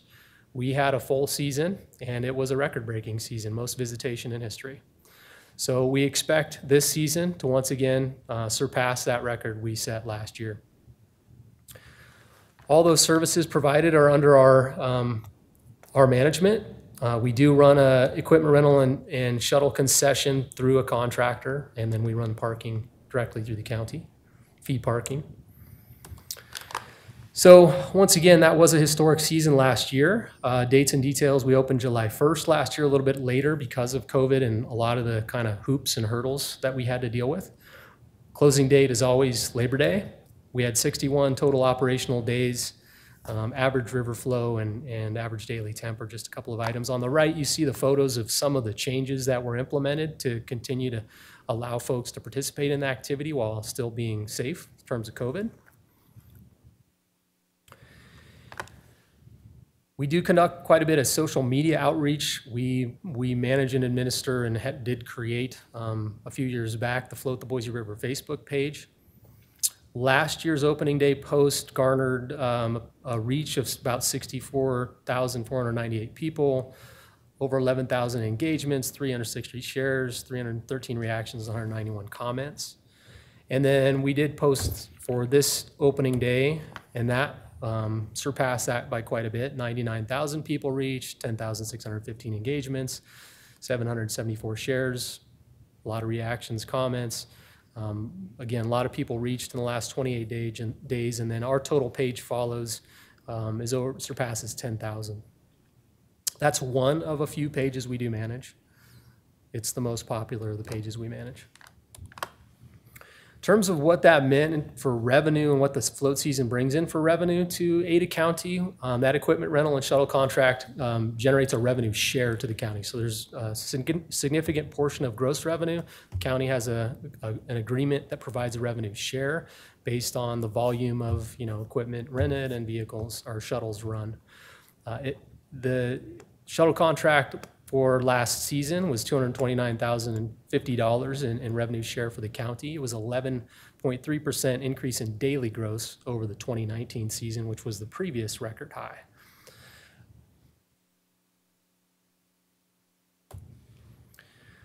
What does that look like from a rental perspective? I do this kind of year in and year out. I tend to want you to focus kind of on that right-hand side, the italics and highlighted. Bottom line is we're renting more pieces of equipment every year. This is happening. And we're adjusting, investing, helping the contractor to ensure that they invest in inventory to make everything more efficient, more buses, more equipment, just to make sure things are moving with the push in population. It's extremely challenging in the limited space we have to deal with this huge influx. But these were all record-setting numbers last year, with the exception of that most four-person raft rentals in a day. There was one day where 2 more rafts were rented, and it was the Sunday of Labor Day in 2018 when that was the most four-person raft rentals. All other records were set this last season. We expect to set those again this season. It's always tricky because I mentioned, we just started this float season, which is in fiscal year 21. 2 days ago or 3 days ago, and I set the target for what we anticipate for revenue a full year prior to that for the upcoming year because of the way the fiscal year aligns with the float season. Much like Bob with the fair, you're kind of targeting conservatively what you anticipate for revenue, and we generally every year we surpass it for the float season. Parking and shuttle, just an indication here of the increase in visitation and growth in the valley. Gross revenue for parking last season was $191,345, represented a 33% increase from 2019, but that can largely be attributed to the increase in fee parking that was recommended by last year's commission.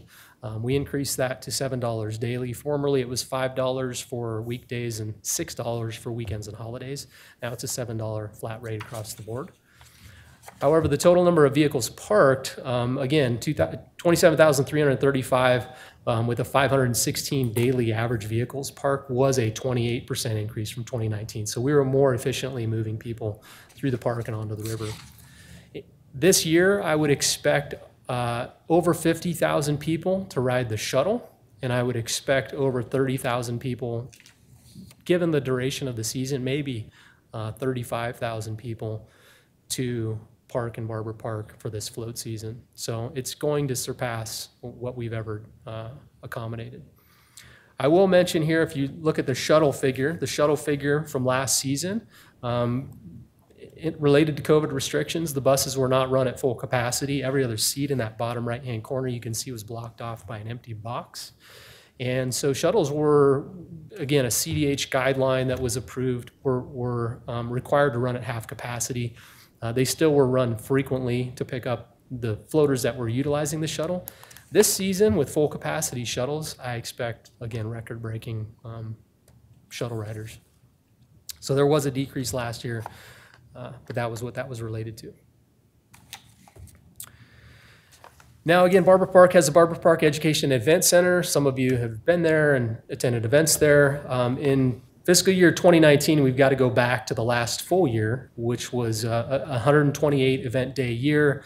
Event bookings generated $116,000, $116,260 in revenue, and then alcohol sales through our exclusive alcohol provider was $14,220.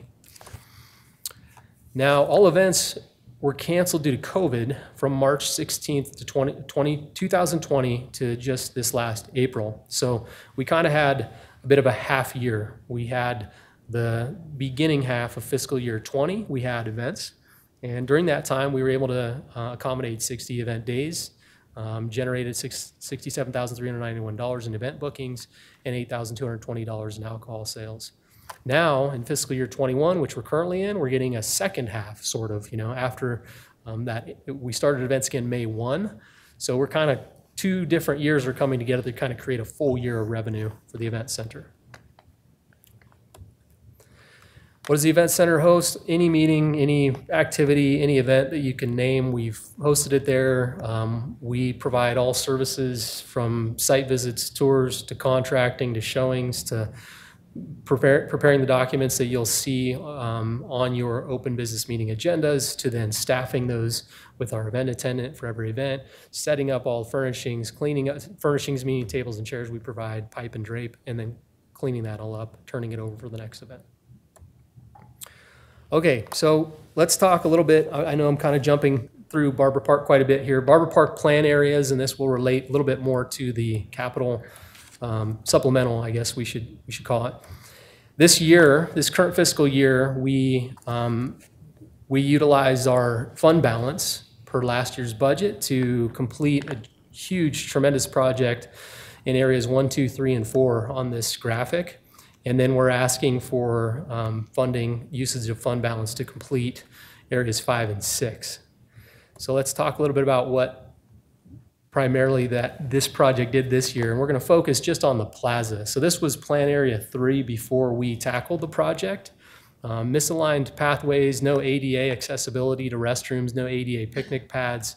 Really bad condition in terms of the organization of the park and how this was routed. It was unsafe. This was the concept, and I'll get a little bit through this, but we had to remove all asphalt pathways, modify the alignments, install ADA compliant pathways. A lot of what we did is underground, a brand new slam bang irrigation system, all new landscaping in these areas, numerous swales, or installation of a swale in the mud bog. We created a flood mitigation berm and shaping in the near the northern portion of the plaza, and we installed seat wall resting benches. So again, this was kind of the concept. And as of last Friday, 1 week ago today, it's been a bit of a busy week, we pulled the ribbon on all new construction and allowed the public access into the area for the first time, starting on Friday evening, Saturday morning. A reminder of what those pathways look like prior to. This is kind of some examples of what we were dealing with and what we were attempting to fix in Barber Park.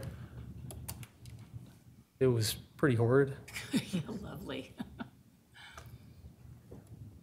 And so I'm just going to flip through several construction photos of the work being done over the last several months. It's really stressful to be living, working in a construction environment for months on end, and also knowing you have a timeline to get this park ready for a couple 100,000 visitors.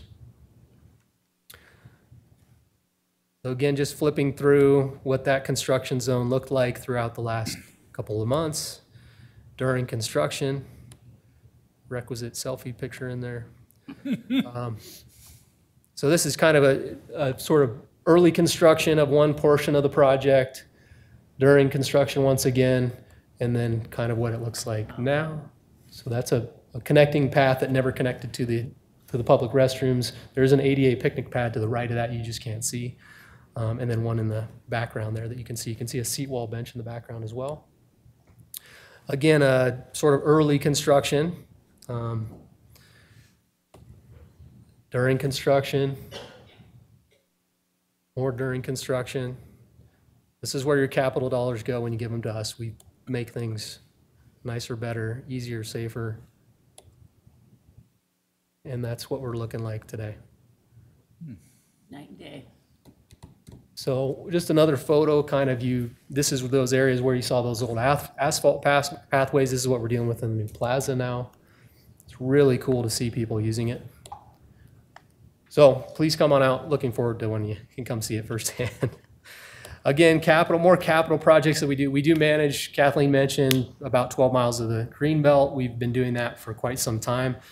We inherited similar asphalt when I started here, and we've fixed a lot since I started here too. So we had CIP projects, major funding, and we completed that one on the bottom right during the pandemic as well, the very beginning of the pandemic, from April to May of 2020.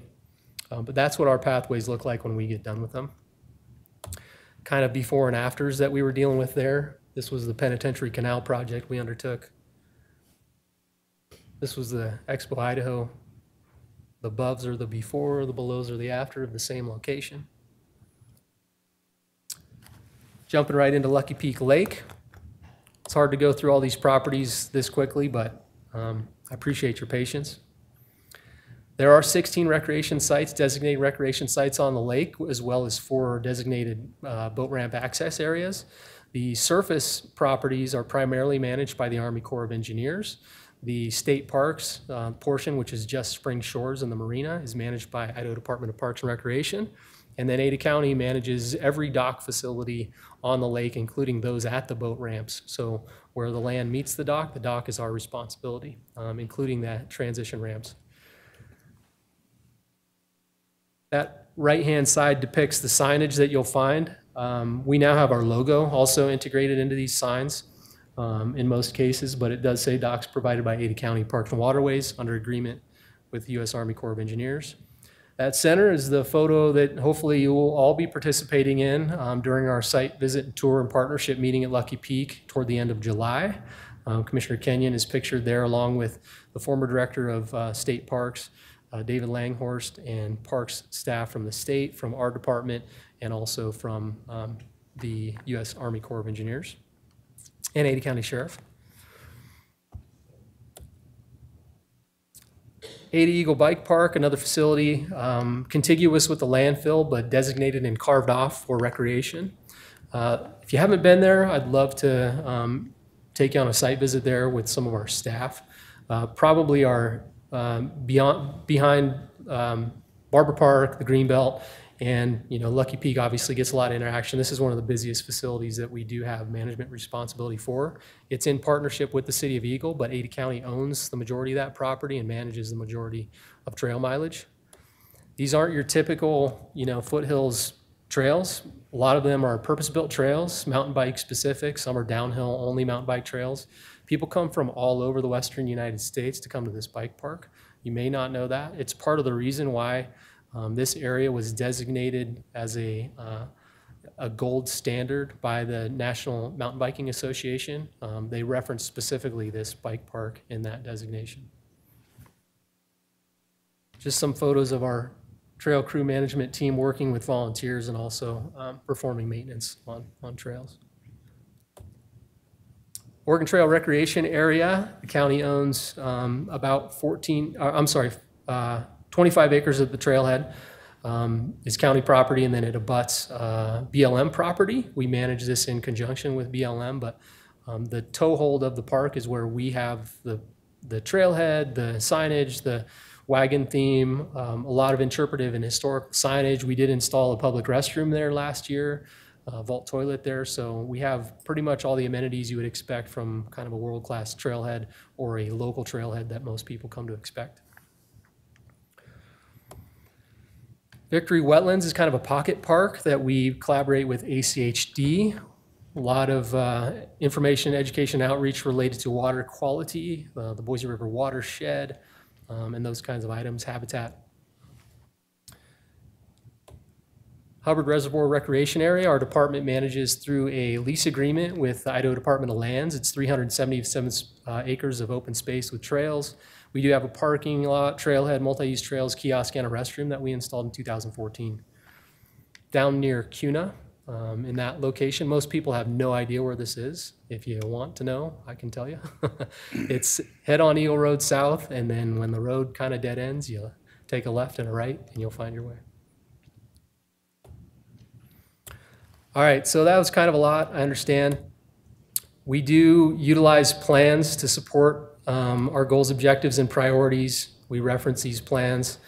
Some quotes from those plans include the county may expend funds to maintain or improve existing agricultural lands and open spaces. This could take the form of upkeep, such as mowing and maintenance, which we of course do, or developing open spaces to support recreational activities, which we have also done.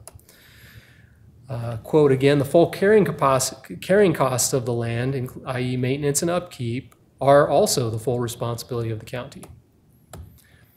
Recommendations included in some of these plans are to acquire more land for open space recreation facilities and trails to maintain the existing parks, open spaces, and trails, expand or renovate existing parks, open space areas, and trails, including the replacement and or improvement of existing facilities, and then of course to develop new parks, facilities, and trails, assuming that acquisition has occurred. All right, so this brings us to the numbers. Kathleen hit on these already. Parks, our operating budget request for fiscal year 22 is $1,452,204. The personnel budget request is $788,888. The total budget request you see there includes the $650K fund balance usage request, which is in the supplemental. The waterways, just to reiterate what Kathleen mentioned, we're requesting movement of our waterways, single waterway staff member under the parks umbrella, which allows for a little bit more growth and development and progression within the parks umbrella. Just to highlight those supplemental requests, one, we have the PBS supplemental for those 3 new positions: waterways maintenance supervisor, trail crew maintenance leader, and program and education specialist, totaling $178,293. And then we have a supplemental request number 1, which is a one-time fund balance usage to complete areas 5 and 6, which includes the bridges, forest loop, and fishing pier. And I'll show a photo of that in a moment. And supplemental request number 2 would be for temporary payroll for seasonal staffing needs in parks, Greenbelt Trails, and all trails divisions.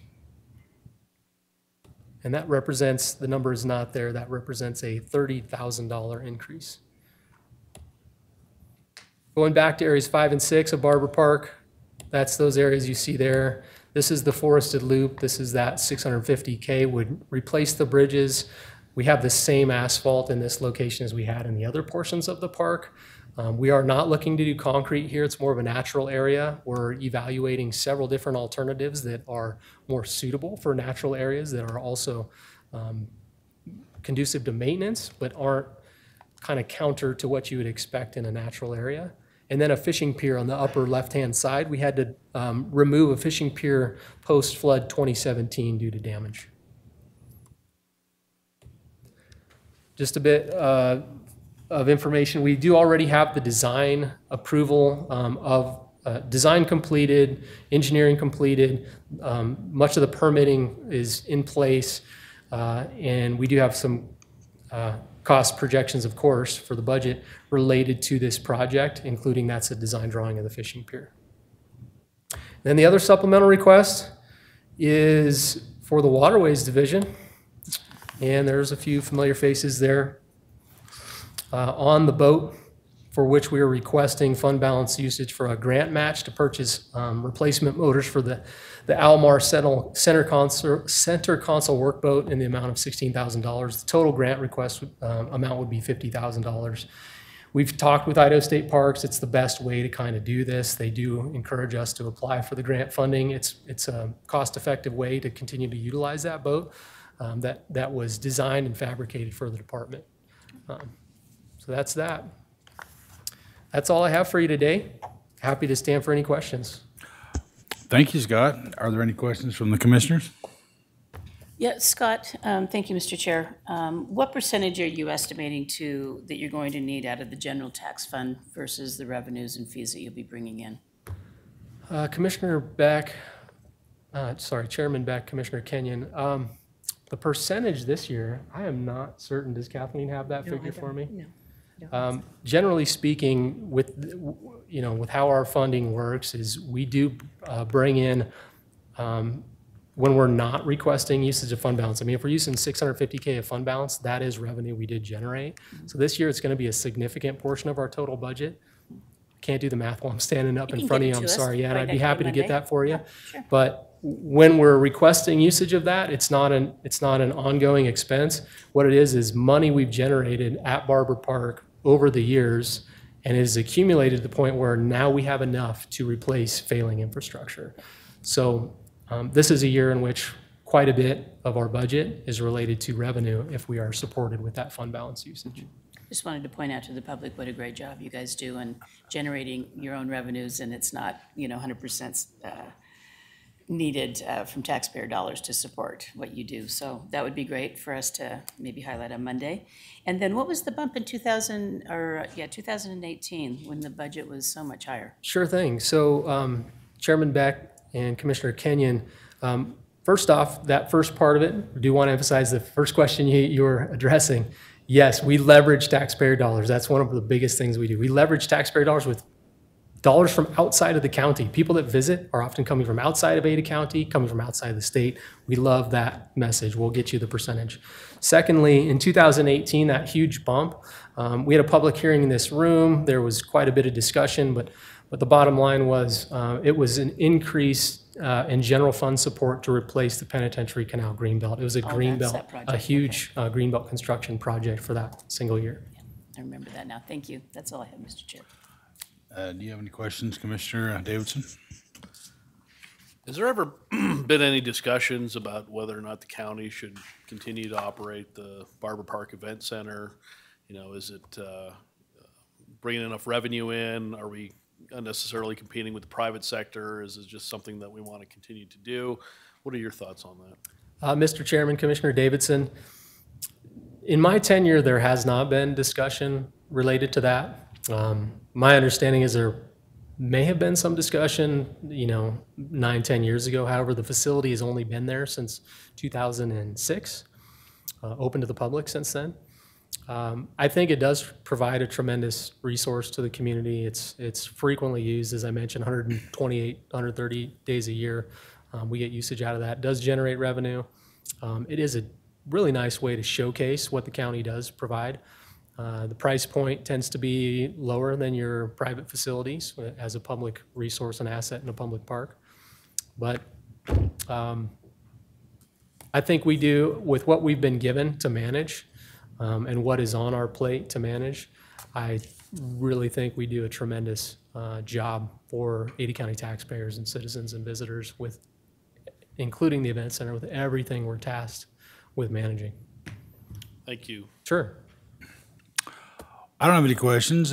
Thanks for your presentation. Thanks for all the hard work you do. I know the citizens of Ada County appreciate the services that are offered, and they love the float season and all the rest.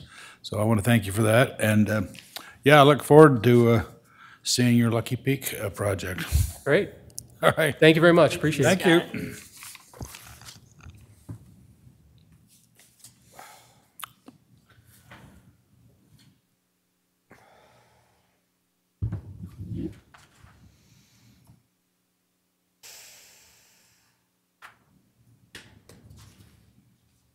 All right, last budget presentation. Got some more presentations, but this is the last one for the budgets. Bob Batista has been the director of Expo Idaho for 22 years. Expo is an enterprise fund and receives no tax support and consists of 2 departments, fair and interim events. Expo Idaho is located on the northwest corner of Shinden and Glenwood. The campus footprint consists of 240 acres that encompasses the 80,000 square foot Expo building and several smaller buildings and barns. There is grandstand seating for 4,000 people, 4,500 spaces for vehicles to park, and a 220 slip RV park next to Boise River. 2022 is the 125th year of the annual Western Idaho Fair, which starts the 3rd Friday in August each year. The Western Idaho Fair promotes the Treasure Valley's heritage to agriculture, takes pride in being a role model for our community education, and celebrates all that Ada County has to offer. This only takes place in 10 days with the attendance of approximately 250,000 people, making it the state's largest event.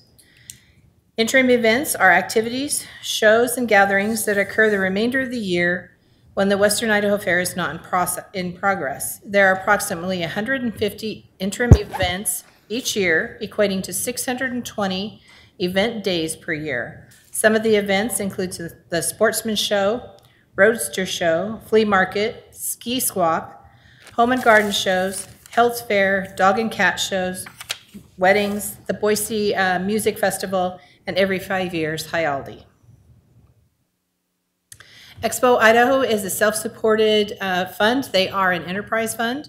The budget for FY22 is submitted at $8,410,279, an increase of $334,379 over the prior adopted budget in FY21.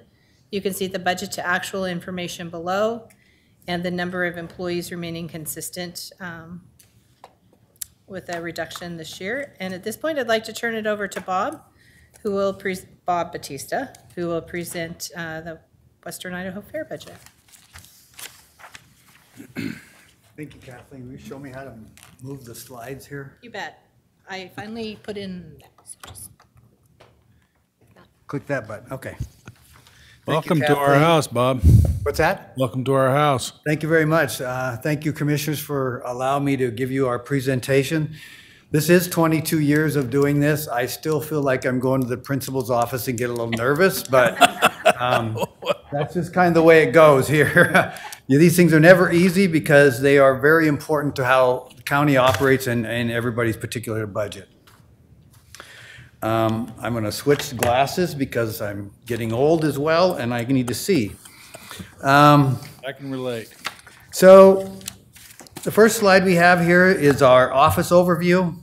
And Kathleen kind of went through some of the missions that we have, although she didn't say the 125th centennial year, which is a tough one to pronounce, and I'll try and do it later on in my presentation. But the mission for Expo Idaho is to be a self-sustaining, multi-purpose, year-round venue that hosts events fostering community, business, agriculture, and entertainment in the Treasure Valley. The Western Idaho Fair is to bring the citizens of Ada County and the Treasure Valley through Idaho community educational, agricultural education, competitions for youth and adult development, entertainment, demonstrations, and participating in Idaho's largest event. Our core values are community-oriented, quality service, production, integrity, competent staff, and fiscal responsibility. Anybody recognize that photo? 1967 was when the fairgrounds officially kind of got all of its parts and pieces together. That's quite a shot there that leads you to know that we've gone quite a way in what we really have done here in Boise, and it's continuing with the growth here that really is going to impact how we do business out here. The next slide is just a couple of comments. Expo Idaho is a valued community property that serves the citizens of Ada County in times of prosperity and despair. We just went through the despair with the COVID, and we're going to talk about some of the things that we did that I think was very beneficial to the community. We also come together to share in these commonalities to carry a message of the community as we move forward. The cultural heritage here at Expo Idaho, since its opening in 1967, is what sets us apart, and we cannot lose the sight of the impact this asset has on our community. In 2022, the Western Idaho Fair's Quinquacentennial, if I got that right, is 125 years. We have been in business for 125 years doing a fair, so that in itself says something to me about how the community and this county embraces the fair. Anybody recognize that? That's current. To go from pretty much a desert little place to all of a sudden the facility is green, it's taken care of, it's managed well. I think this bodes well for what we do and what we provide for the citizens of Ada County.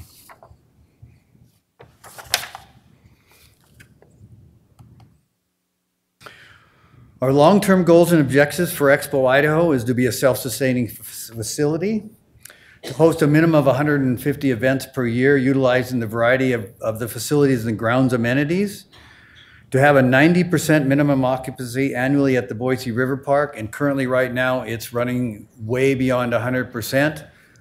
To provide citizens of Ada County citizens with a quality operation that supports year-round multi-purpose facilities. That's for Expo Idaho.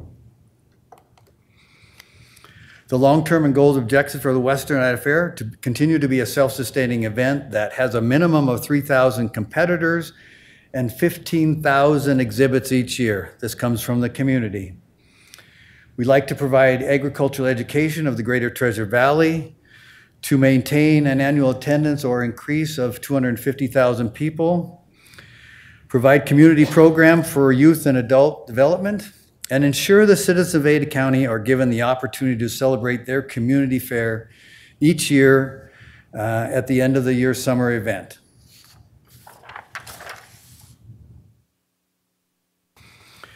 Our matrix for success to ensure our long-term and repeat customers, increase facility use for those events that happen only once, such as weddings, quinceañeras. We have a pretty standard base of clientele that come out here, but there's always those one-offs that we got to continue to pursue. We want to continue to maintain the RV park facility at 90%. We want to grow the Western Idaho Fair attendance by 3%. We'd like to increase the 1.2 million footprints that attend, use, participate, or walk through the Expo Idaho grounds each year. So we take into consideration events that it probably is about 750,000. Our promoters do not give us the numbers, but over the years we've been able to kind of get a general idea. We take into the Hawks games, we take into consider the baseball games that are taking place out in Lady Bird Park. We take into consideration the fair number, and then we take into consideration the people that walk the green belt through there.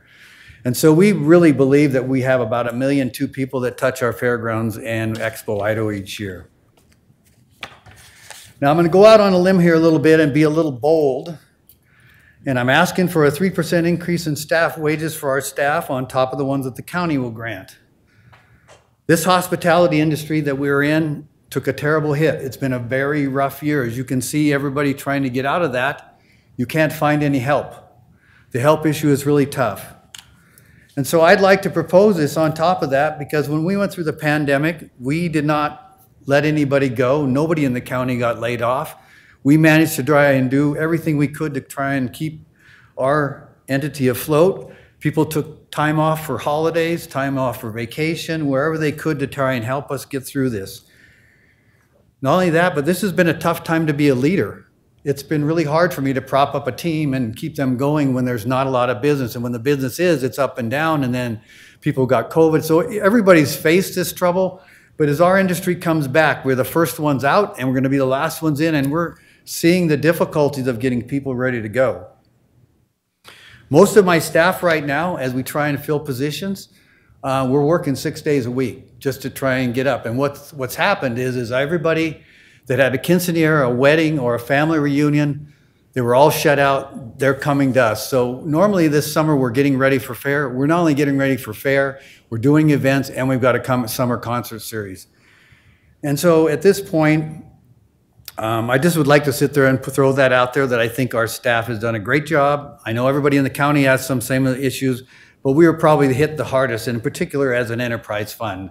We had to run like a business. And so with that said, I'll leave that alone. The accomplishments for 2021, Expo Idaho is a self-supporting enterprise. Our revenues are used to operate our facilities and reinvest in improvements and maintaining of the Expo Idaho grounds. As an enterprise fund, we always encourage staff to find efficient and effective ways to maintain Expo Idaho and the surrounding amenities that will help keep costs down and revenue up. Over the past 5 years, we were making repairs to the Expo Idaho roof. The way this started out was we were going to do the Expo roof, and we didn't quite have enough funds in our account as an enterprise fund. When we get enough money, we keep it over in fund balance, and then we get to a point we use that to fix and do capital projects. So we started out with the Expo roof at first. We didn't have enough cash in our account, in the fund balance, so we went to the small animal barn or the premium building. We did that roof first. We had enough extra money that we purchased the materials in that same year for the next year where we did the large animal barn. And then 2 years ago, we were going to try and get the expo done. That didn't happen, and so we're requesting to get the roof replaced. This capital project was at 1.5 million, and talking with Mr. Crisco, materials and labor and everything have gone up. We believe that we've had to add another $250,000 in order to get that at least reasonably up where we think this could land. Mr. Chair, Yes. are you saying so now it's at 1.7? We believe that's true, Commissioner Kenyon, just based on the cost of materials and labor and everything else. Okay. One of the other things of our accomplishments during the COVID-19 pandemic, we were able to provide small groups with large space to gather while abiding by CDH guidelines. Here's here's a list of accomplishments for the 2020-21 that we did in helping through the time of COVID. We did do a 4-H and FFA sale, which was for the fair last year. We provided space for United Way that came down and put together care boxes for some 4,000 homeless high school kids. It's hard to believe in this community we have 4,000 homeless high school kids that needed some basics, toothpaste, brushes, whatever they did, and we helped them do that. We helped with the food bank, delivering food baskets out there for people in need of food substance. We did the Thanksgiving basket where people during Thanksgiving were able to get some food for their families, mass distribution. We did the COVID drive-through site for those folks that needed to have that. We were hand sanitizing storage. We did the Ada County courts. We did a bunch of training for the MTs and sheriffs and fire. Christmas in Color was the drive-through Christmas show that you had in the west parking lot. We've done UPS storage. We have had a parking for tree company that's been working out there. We had some bird watching and we had some hot air balloons. Not all of these made money, but they certainly helped the community in getting through this pandemic. Our total expense budget, personnel, with Department 80 and 82. Department 80 is the fair. 873,000 is for the fair, and that includes 65,000 that we pay the sheriffs for their support out there at the fair. The operating is $5,336,000. Capital is 1.792. As you can see, 1.75 will be used for the capital roof repair. The personnel has decreased. We have dropped a position. And our capital and operating is increased $350,000 due primarily, as I'm going to talk a little bit farther into the expenses, labor, security costs. We put some extra money in professional services in there so that we could, if we needed to get down the road of what the Citizens Advisory Group and everything had, we could certainly work through that. But we're also seeing jumps in food costs, in alcohol costs, in paper products. Our whole budget as an enterprise fund, all that impacts on how we do business.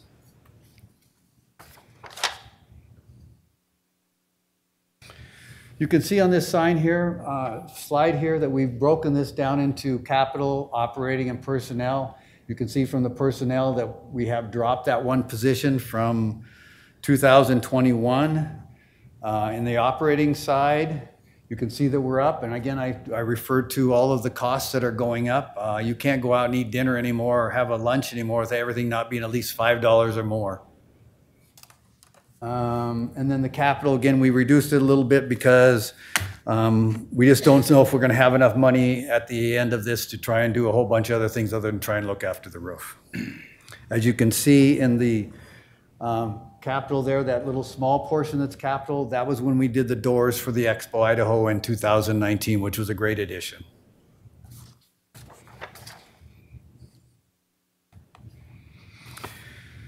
Budgeted revenues. You can see in the far right-hand side the actual 1.6, 1.5 was through our interim, And you can see that the fair generated 143,000. Now, if you take a look in 2021, the fair is typically a $4 million project. In this current year, it's a 4.5 on the fair, with a total between the two at 6.6 million. So you can see how the COVID-19 impacted us tremendously. And the revenues that are going to be increased on here are primarily going to be coming from ticket prices for Carnival, ticket prices for some of our admission, and on the interim side, we had a meeting at the Fair Board where we're talking about increasing the rental rates. Those haven't been increased in 5 years. Power's going up, trash hauling's going up, all of that's going up. So we're looking to make those adjustments as we, through this budget. Our supplemental request, it still is to go get the roof fixed. I mean, that is the workhorse of our property in the off-season. We're going to use fund balance to take care of the cost of approximately 1.75. If we don't get the repaired, it will delay, could cause some unsafe public, cause some significant damage to the Ada County asset. The other thing is the citizen advisory scenarios included the Expo as a preserved structure in all 3 different properties. The other thing we'd like to do, and we have it budgeted, and it certainly will depend on how this year works out with our money that we get into our fund balance. We'd certainly like to try and do something with those stalls that the horse racing had and get those knocked down and get some seed in the ground and kind of get it beautificationed up. It's not really a public nuisance, but it potentially could be a public nuisance, and so we really need to try and get that taken care of. To give you an idea how we're doing as we're going into this particular fair, we pulled up some numbers today, and we've shared some of the numbers with you before, but this is kind of an overview of what this community is needing for entertainment, socialization, mental health, all that. In the ticket sales in 2019, on June 18th, we had 200 tickets sold. That's kind of when we started. As of today, June 18th in 2021, we have 6,327 tickets sold. So there's a demand for people wanting to get out, a demand for people that want to interact with people. I think it's good for their mental health, as like Scott referred to, getting out. And as I've said before, with the coming fair, we are creating as much space as we can for people to be able to at least feel comfortable within their space and people around them. So thank you. There's a few slides of all the things we kind of do out there. And I will entertain questions. Thank you, Bob. Thank you. I think that we have a valuable asset there in the Expo Idaho property. I'm wondering if you could contact the Idaho Transportation Department and get them to change the sign on the freeway where they say fairgrounds to Expo. Oh, yeah, I know exactly what you're talking about. Yes, sir. Yep, make a note of that. We call it Expo, but anybody coming here looks at it and says, well, it's fairgrounds. So. They'll still get there, but we do need to correct Yes, I know they'll get there. I know We still need to get our what we really are calling ourselves, and we have been for quite some time. That's right. We want to, yeah. Well, anyway, I don't have any other questions. I'm happy we're all set for a fantastic fair. I think it's going to be a record season for you and for the community. I think people are excited and they're anxious and they're extremely pleased that we're having the fair and that we're getting full. I guess you've got a really good lineup of some of the entertainers and so forth, and I think people are looking forward to spending time at the fair and at the Expo property, and I'm glad we're doing that. Well, if it's in a reflection on the ticket sales, yes, it is. Yes, of course. Yeah. Yes. Do we have questions from the commissioners? I just have a couple, Mr. Chair. So I think you might take the title of the Swiss Army knife away from Phil's office, because this year you guys were everything to everybody. It seemed like. Well, I've always taken the philosophy that, you know, we're an enterprise fund and we're there to serve and make some money for you guys or the county in itself. But we're also a resource that we need to take care of. And like I said, in times of prosperity and times of despair, You know, I remember back in the days when we were considered a civil defense spot. You know, that's an old that's an old call when the world was under the trouble, when you had the sirens going off, you ran to the building that was there. So we also serve as a central district health for various issues just like this. We got a bunch of little side agreements that we really do work with the community and don't charge them anything to make sure that they're taken care of, because they will take care of us once everybody's healthy and come down and see our events. It truly is a community gathering place, yeah. So what's your fund balance going to look like if we approve the 1.7 for the roof? What would be left? It will be, well, it's kind of hard to say because our fund balance right now is a little over 3 million. I think it's about 3.1, Kathleen. Yeah, so after you, yeah, it kind of depends on what your revenue is going to be Yeah, so coming in. Sure, when I I just want say to know what the fund balance is. It right? the fund balance over 3 million. We've gone down about $1 million, but as you can see, we're moving back up in that area. And you looked at that one slide on the interim where our interim carried us through this, and that was through courts. I got to thank Sandra on that. I just didn't want to leave. But it I too think if we get through the fair this year and we see what kind of money I have, because that's the following year, I think we're going to be more than capable of taking on this the expense. revenue should be up, yeah. Yep, Okay, good. How did all the longtime vendors of the fair do over the last year? Did any go bankrupt, or have they all kind of survived and come back? In the case of most of the promoters, they're still coming back. We're starting to get a lot of bookings on top of those. And as far as the vendors during fair, the food vendors, we've had everybody's still coming back. The best part about that is that's a good revenue stream for a lot of them. Yeah. Well, I know they had a hard time not being able to do the fair last time. So we did some things that we're trying to help them. Normally what they do when they come in is they have to pay a deposit. And that deposit really works against their rent or what they gross we take 20%. That's common in the industry. And so when they pay that rent, that's how we normally do it. But this year we've waived the deposit so that those folks don't have to put some money out in advance to get their spot located. It all works against when the 20% that they pay us. So we get a deposit, we apply that to whatever their gross is, and then we take the 20%. So this year we've tried to help them out by not taking that deposit and initially giving them a little bit of a fresh start and a little extra money to get going. Great. Yeah, well, since, their losses last time was so, connected to COVID, I'm hoping we can take a look at some of this supplemental money we have coming in to make it a little easier for you guys out there. But thanks for all your service. It's such a great asset we have out there, and we're all looking forward to the future.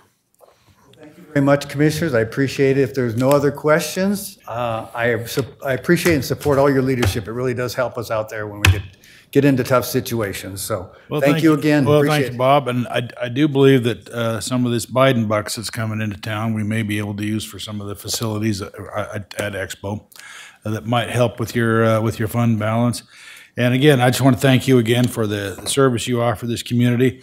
And we should all remember that the Expo Idaho property is a diamond in the rough, and we're going to try and make it even shinier, polish it, and make it a better asset than it is already. It's a great asset, but it's a good community center, and I think we can really polish it up and make it even better. And I can't more agree wholeheartedly. There's plenty of room out there to do a lot of things. And I think that, once we get through a few steps that we're going to go through, we'll have a good idea where we can go. And then the work really starts on how we're going to get it all Absolutely. going. Absolutely. But thanks for your service. My pleasure, Commissioners. Thank you very much. And that for you, right? Kathleen. Yes, so next on the agenda, we were going to have a presentation on the capital improvement program. If I can get my mouse to work here. So let's close this down. And I will bring this up, and I believe Richard Beck is going to present this for you.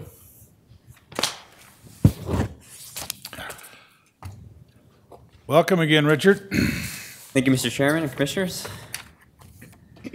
So this week you've heard directly from departments and offices about their needs for proposed capital and extraordinary operational expense projects that call for use of general funds. I'm going to attempt to bring them all together in a brief overview of the FY22 capital investment program and highlight the priority recommendations of the Ada County Transformation Board. So as an overview, this year the Transformation Board considered 4 capital projects that call for just over $4.5 million and 8 extraordinary operational expense or EOE projects that call for just over $2.7 million. The funding that would be required to fund all of the submitted projects would be $7,271,902. This table that's presently on the screen depicts the Transformation Board's recommended priority order for the proposed capital projects that call for the use of general funds. Priority 1 is a project to install cameras in cell blocks 7 and 8 in the Ada County Jail, submitted by the Sheriff's Office. Number 2 is access control and security system upgrades for the elections in the Benjamin Lane campus, submitted by the Clerk's Office. Number 3 is access and control and security system upgrades for Jail 2 in the courthouse, submitted by the Sheriff's Office. And number 4 is a remodel of the Drug and Problem Solving Court Treatment Center, submitted by the Trial Court Administration Office. $4,562,700 would be required to fund all of these important and urgent projects. And then, Mr. Chairman and Commissioners, this table that's now on the screen depicts the Transformation Board's recommendations, or I should say recommended priority order for all of the proposed EOE projects call for use of general funds. The Transformation Board prioritized 4 of the submitted projects as important and urgent, identified in red in the chart.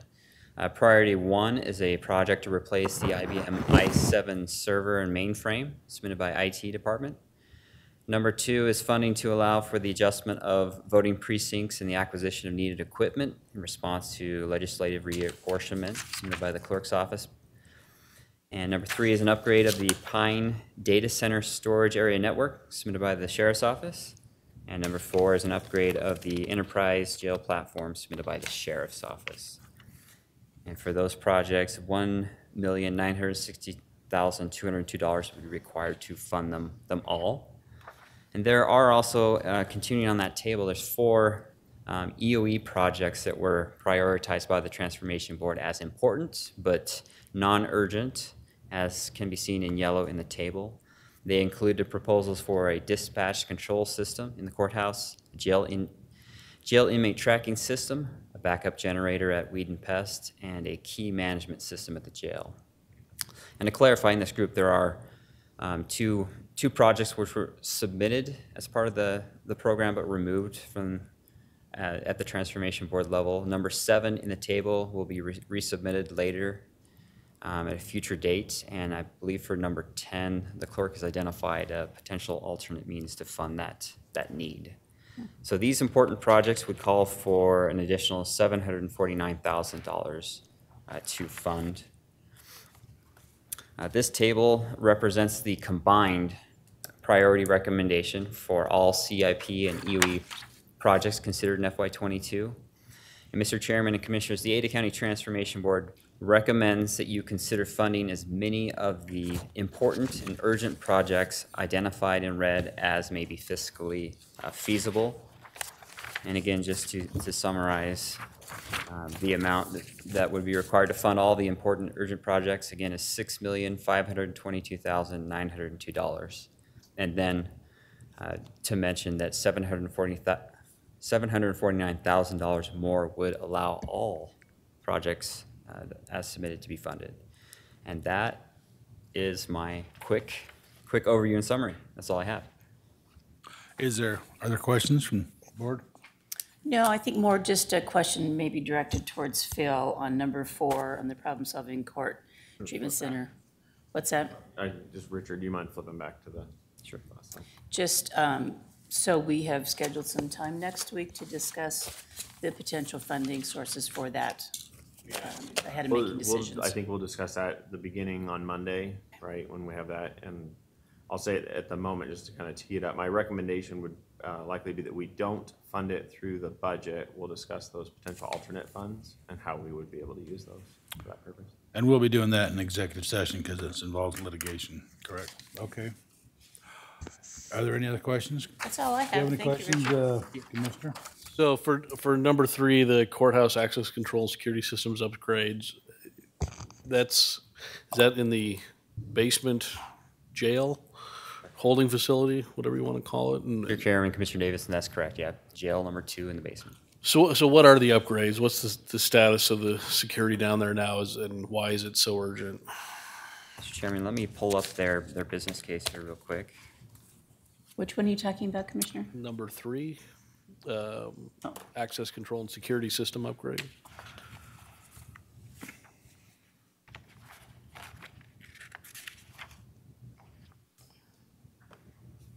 I think this is the ongoing, right, to make sure that everything continues to get on the same system. So, Mr. Chairman and Commissioners, the information in our report to the Transformation Board indicates that the scope of the project includes upgrading old analog cameras.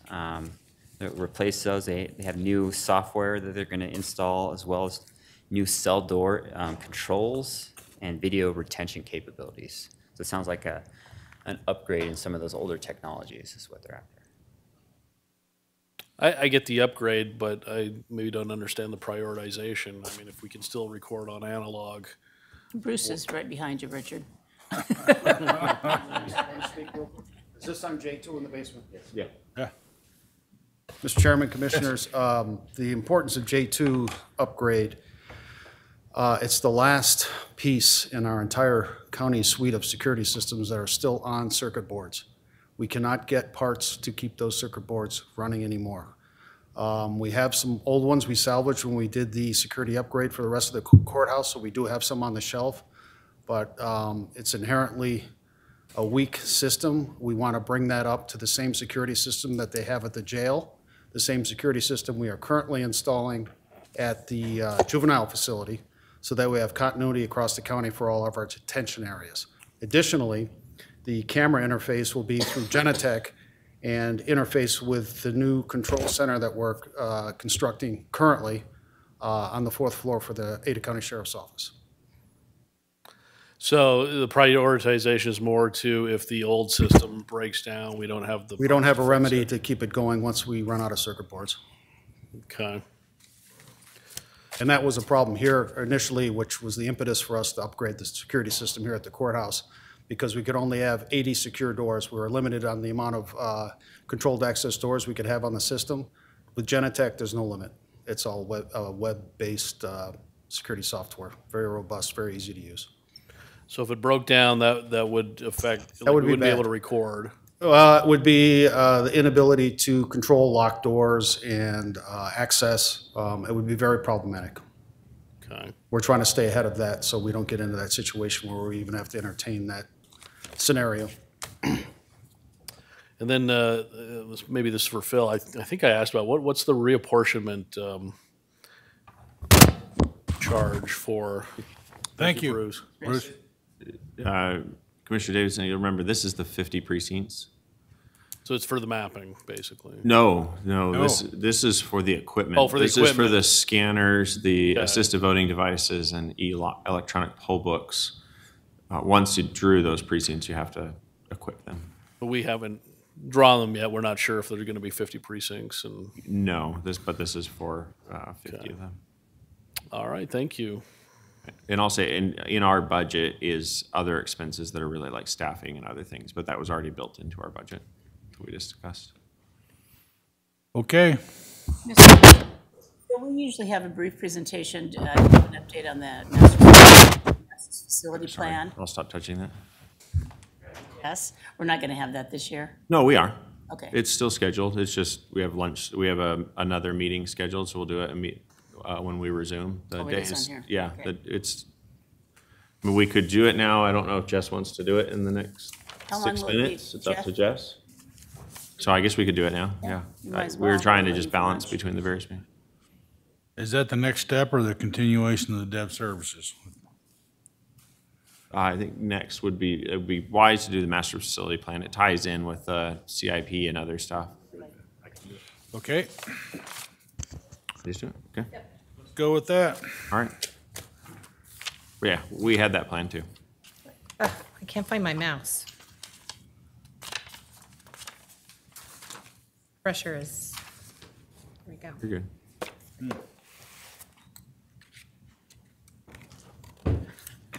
Thank you, Mr. Chair, Commissioners. Yes. For the opportunity to speak about our master facilities plan. We'll try to go through this quickly, save some questions for the end. As you recall, back in 2018, there was a committee made up of department heads, elected officials, some representatives from the community that did an exhaustive analysis of what our facilities needs are for the county now and into the future, looking out about 20 years.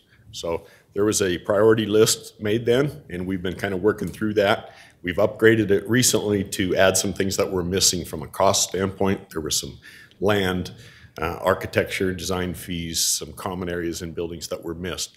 We have updated that. So we now have this list, which has been presented in a public meeting to this commission previously, but it has largely the same priority list that we had before, but the costs have been updated, as well as a 5% adder added each year going forward if the project is delayed and we end up doing it in the future instead of right now. We have those costs better quantified. So the top projects now are the coroner's office, the jail expansion, drug treatment center, Meridian driver's license, and a parking garage on 3rd and Myrtle. Those are in various stages of completion. Just real briefly, we go through each one, but this is the new coroner's facility. It's out near RC Willie. It adds 39,000 square feet. It's going to go to bid at the end of June, and groundbreaking is scheduled for mid-August. The Ada County Jail is about 75% complete of the design, and it's located on the same campus where the jail is now. And we just had good progress this last week on the acquisition of the property from Dairy Gold, so that is moving forward. And we are investigating the possible use of ARPA funding for this project and seeing if there's an opportunity there. The project will add 53,500 new square feet and 292 beds to the current jail. There's a drug treatment center out near Bishop Kelly High School. It's 90% complete with the design on that, and we're waiting on the CIP funding, which I think Mr. Beck just presented, for approval for the construction of that. It will almost double the size from 11,000 to 20,000 square feet for the drug court, and it's located near Cole and Franklin Roads. Meridian driver's license. We all know we need another facility for that. That's moving along very well. You can see some of the pictures here of the construction, but it's 11,000 square feet, 16 workstations. It's located in Meridian on Progress Street. The sheriff has a small footprint in there as well, substation. There's 106 parking spots, and both the internal and external areas are about 80% complete. We're expecting about the first week of August to be substantially complete with that. So that's coming along very well. Near here, the courthouse on 3rd and Myrtle Street, there's a new parking garage that's substantially complete. County employees are currently parking in that garage. The final punch list was just completed, will be completed next week, so we'll finish off the small little items to be fully completed. It added over 200 parking spaces for the county, and the full acceptance is scheduled for later this summer. So what's next as we go through our priority list of the master facilities plan? And I just mentioned the top projects that are already being worked on. What's kind of on deck? And these are the projects that would be next up to be discussing in the near future as to priority timing and what we want to do. The administration building, courthouse renovation, the second floor remodel of Benjamin Street if the drug court CIP is approved, the sheriff's office crime lab, the public safety building operations office and workshop. That group is moving to give the sheriff more prime real estate in the main building. And in that space, the sheriff would put office and field services. And then our faces building is something we need to find kind of a future plan for that. So briefly on just each of those, I won't spend much time on each of these slides, but the administration building we've presented before. The trial court administrator and administrative district judge presented to this board on March 17th of this year, just explaining how crowded this building's getting and how they have great backlog of cases and stuff. So for them to expand into this building, it requires that there be a solution for the administrative departments, and we would need to go to a different location to allow the courts to expand. And the best option for that would be to find an existing building, do a remodel, and not have to build a building or a parking garage for our administrative services. And there is an opportunity to explore co-locating with state government out at the HP campus is something that we should consider when we dive into this. This is just a list of the departments and their space needs going forward that would go into an administrative space. The courthouse renovation can be done in phases, but you can see from 2002 to today, there's just a great growth in the number of judges, the number of cases is backlogged out 2 years. So it is a growing need that will need to be addressed, but the court cannot expand until we have an administration solution for the other departments to move, because we'll have to phase in construction and keep the courts open while we're doing construction, which means other departments have to vacate. This would be a phased solution, so there would be pricing and timelines put to each of these phases, but it can be done in 3 phases. Next project, the second floor of the Benjamin campus remodel is remodeling 11,000 square feet vacated by the drug court, and remodel of the drug court building and movement of the personnel is required. Prior to this, Elections has expressed interest of moving into this space once it's remodeled. The crime lab for the sheriff's office, it'll expand the crime lab into the narcotics area in the basement of the public safety building. It adds about 1,000 square feet. The expansion needed to make room for the additional lab requirements and mechanical equipment. And there's a new DNA lab that's actually part of this project as well. Right now, the operations group occupies some pretty prime real estate at the public safety building. As the bottom picture, as you walk up to the front of the building, immediately on your right, kind of right in the middle of the main buildings, is where operations is now. We're looking at moving that space over to where the current fuel island is, and that fuel island will be moved. You can see on the top picture, in the middle on the left there is where the new location would be of the fuel island.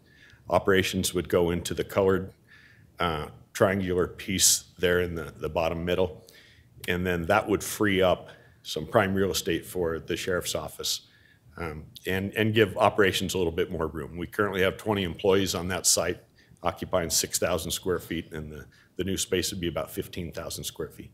And the sheriff has expressed that this is a better location for the fuel island also, so they're very much in line with us on this. And this is the space vacated by the operations group when we move this fuel island and the operations group expands. This is the space that the sheriff office would move into in their field service expansion. Bases is our Family Justice Center. It's in a pretty old building that used to sell tractors out of many, many years ago, but it's occupied by a variety of different agencies, including Ada County, St. Luke's, St. Alphonsus Department of Health and Welfare, Boise Police Department, Faces Foundation, and University of Idaho. The building is close to 50,000 square feet. We currently occupy about half of that, and the remaining space is used for file storage and file scanning rooms. But if we found another home for Faces, we would want to provide them about 50,000 square feet so they have room to grow into. So this is just a summary of those projects that I just mentioned that were on deck, and this would be their costs and the rough priority of importance for those. And those projects alone total in 2022 dollars about $330 million. So a lot of needs on our plate here. And the last slide is just so that we can keep momentum and working on these things. We would like to ask for an allocation of $6 million be provided. This is what was done last year, and it's used for planning, design, property acquisitions, lease, tenant improvements, appraisals, just anything that needs to be done so that when we see an opportunity to move ahead on these projects, that the funds are there and we can actually make progress and keep going. Every year that we wait and don't do these, it's getting at least 5% more expensive, which on these projects alone is about $15 million adder every year that we wait. These prices are going up. So we would just like to ask for $6 million to keep projects moving ahead and chip away at our facility needs that we have for the county. And the last comment there is just, commitment and direction. We look forward to working with the BOCC to set priorities and get support for meeting the county's pressing facilities needs going forward. So that was quick, but that's a summary of the master's facilities plan. Thank you, Jess. Good presentation. Appreciate your efforts. Anybody, any questions, Commissioner? Just quickly, Mr. Chair, I might note that I think it was in 2018 you mentioned when this was first put together, and I believe the amount then for facilities was about 258 million, and now it's up to 330. Right. So that's an indication of inflation, how much things are Yeah. costing. Could you, since we've got a couple on deck here, the jail expansion and the drug treatment clinic, could you get to this board the associated costs all in terms of extra personnel, extra operating costs, and then one-time costs for equipment, technology, et cetera? So Yes. we know ongoing what the costs will be in Absolutely. addition to the structure. Yeah. Thank you. We'll get that for you. That's all I have. Okay. Thank you. Do you have Thank any you. questions, Commissioner? Well, thank you. Bet. Thanks, Jess. Thanks, Jess. Okay.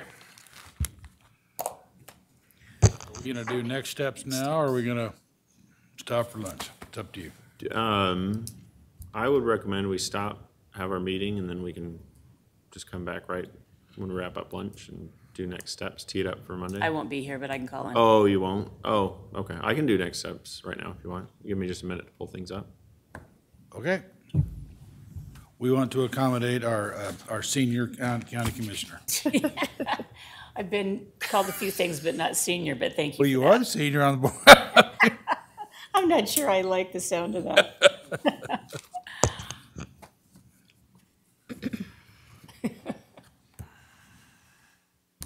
You can just call me old.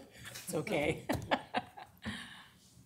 probably under presentations. Are you looking for the decision sheet? I'm looking- Jess, yeah, I'm looking for the Could you send us Under either presentations. electronically or a hard copy of the What was that?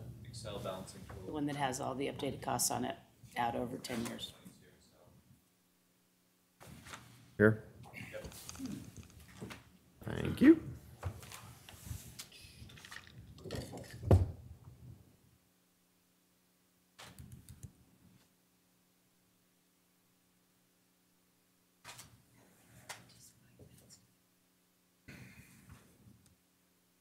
Don't do that. Yeah, yeah, there you go.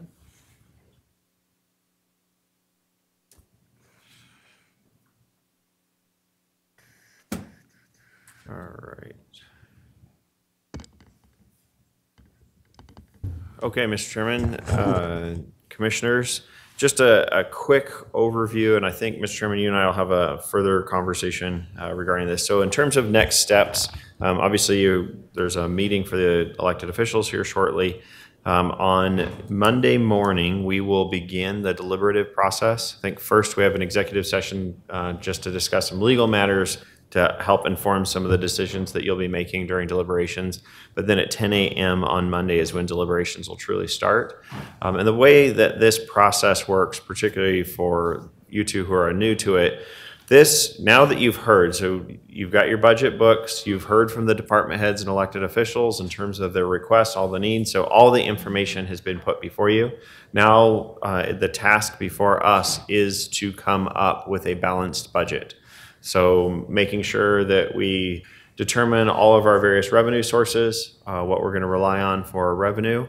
Also, whether we're going to use savings. I mean, you've heard the word fund balance used quite a few times today. Fund balance would just be using our savings rather than ongoing revenue that's coming in. And then balancing that against the expenses that we plan to budget for in the next year. In terms of the county's budget, just as a reminder, this is that determines the spending authority for the county over the next fiscal year. So from October 1st through September 31st. This is it. That Scott, when he was discussing it, he made a really good point that it's really awkward for him to try and figure out his expenses and revenue. Float season just started, and he's actually right now asking for next float season, not the one that he's experiencing right now. And so the entire county will be making those decisions. Anthony has developed these great tools that we can use for the deliberation process. I think one of the hardest things, I know, Mr. Chairman, you've participated at the state level. They aren't able to operate in real time quite like we are, but as you're making decisions, we'll be actually making those decisions as you go, and you'll get to see where does the budget stand? Is it balanced, right? And so we'll be making those adjustments and tracking the numbers in terms of both the changes and everything else. This is, I don't know, I'm trying to figure out how to get it all to fit on the screen. This is the decision tool that we will largely we'll make a bunch of decisions, come back to this. This will be the base at where we operate. The yellow dot that you see there, we have this band. We've already done calculations in our office leading into the budget, just saying, what is our financial standing? What do we need to do? Looking at both what the requested budgets are versus what the revenues that we have coming in are, and then what our tolerance for the use of fund balance is. Oddly, right now, this will be the first budget. I've been standing here doing this for a decade, and this is the first time that the dot is on the right side of this bar. It always is over here, usually somewhere in like the red, orange area on the left. So right now what's actually showing is, based on the information that we have plugged in at the moment, we're taking $6 million more in taxes than we should, is what this would be saying if we were to leave it as is. Now, mind you, there are a whole bunch of decisions that haven't been made here to fund things, so that's why that's not an accurate reflection of our standing by any means. This doesn't include supplementals, doesn't include a lot of things. But what we'll be able to do is just go through, discuss, for example, property taxes, whether we want to take any of the 3%, new construction, foregone. If we want to cut taxes, we have that built in. We'll make decisions regarding merit, COLA, health care premium increases. We do have a line here for the master's facility plan, as we just discussed. Jess was asking for $6 million. This is where we would put that $6 million in if we were going to fund it. We do have built in at the moment, as a separate decision, the coroner's facility lease payment. It's defaulted is in there at the moment, but we'll discuss that. We have decisions for EMS. Again, that's a separate budget, but we want to make sure this up here is on those in the 3% cap funds, because that's where a lot of the big decisions are. In terms of going through and making decisions, we have a few different things to go through. This first tab, I'll walk through this in greater detail next week, so just bear with me on that part. But this first tab, these are, to a certain degree, just kind of pro forma things for you to approve. These are constant renewals that we have to do. So I was going to say copiers, but that's not what pops up right there. We'll go through what these are, but these are things that we already have, the expenses that already exist. Legal, and Heather can explain them, is just asking for you to approve the renewal of these, because they would otherwise be multi-year agreements, but since we can't have multi-year agreements, we go through this pro forma approving these what otherwise are realistically multi-year agreements. Nothing of it up to excitement here, but so we'll go through that quickly next week.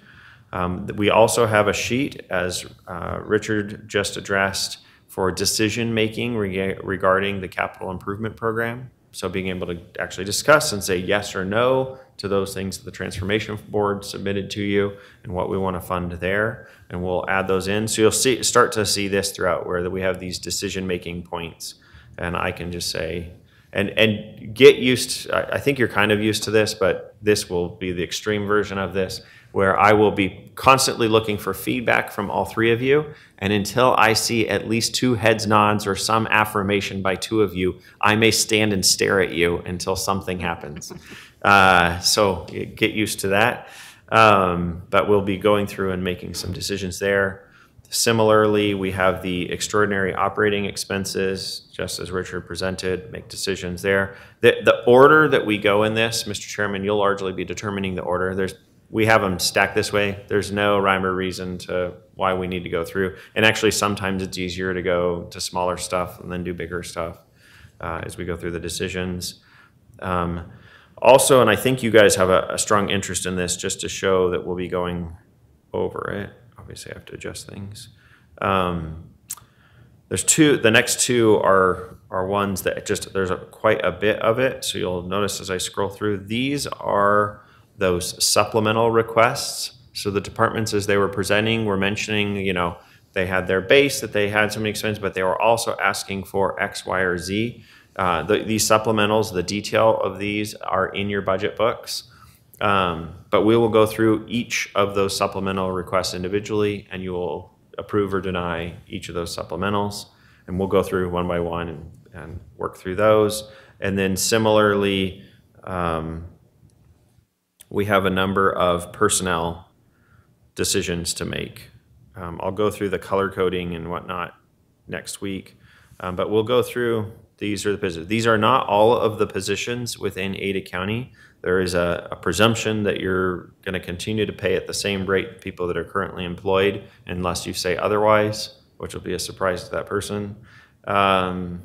These are, though, all of the special salary adjustments, shifting part-time to full-time, new positions, and other things. And we'll walk through individually, but you will make a decision on each of these. Now, we can kind of do them in groupings, but we'll go through this. We'll go department by department through making decisions on these as well.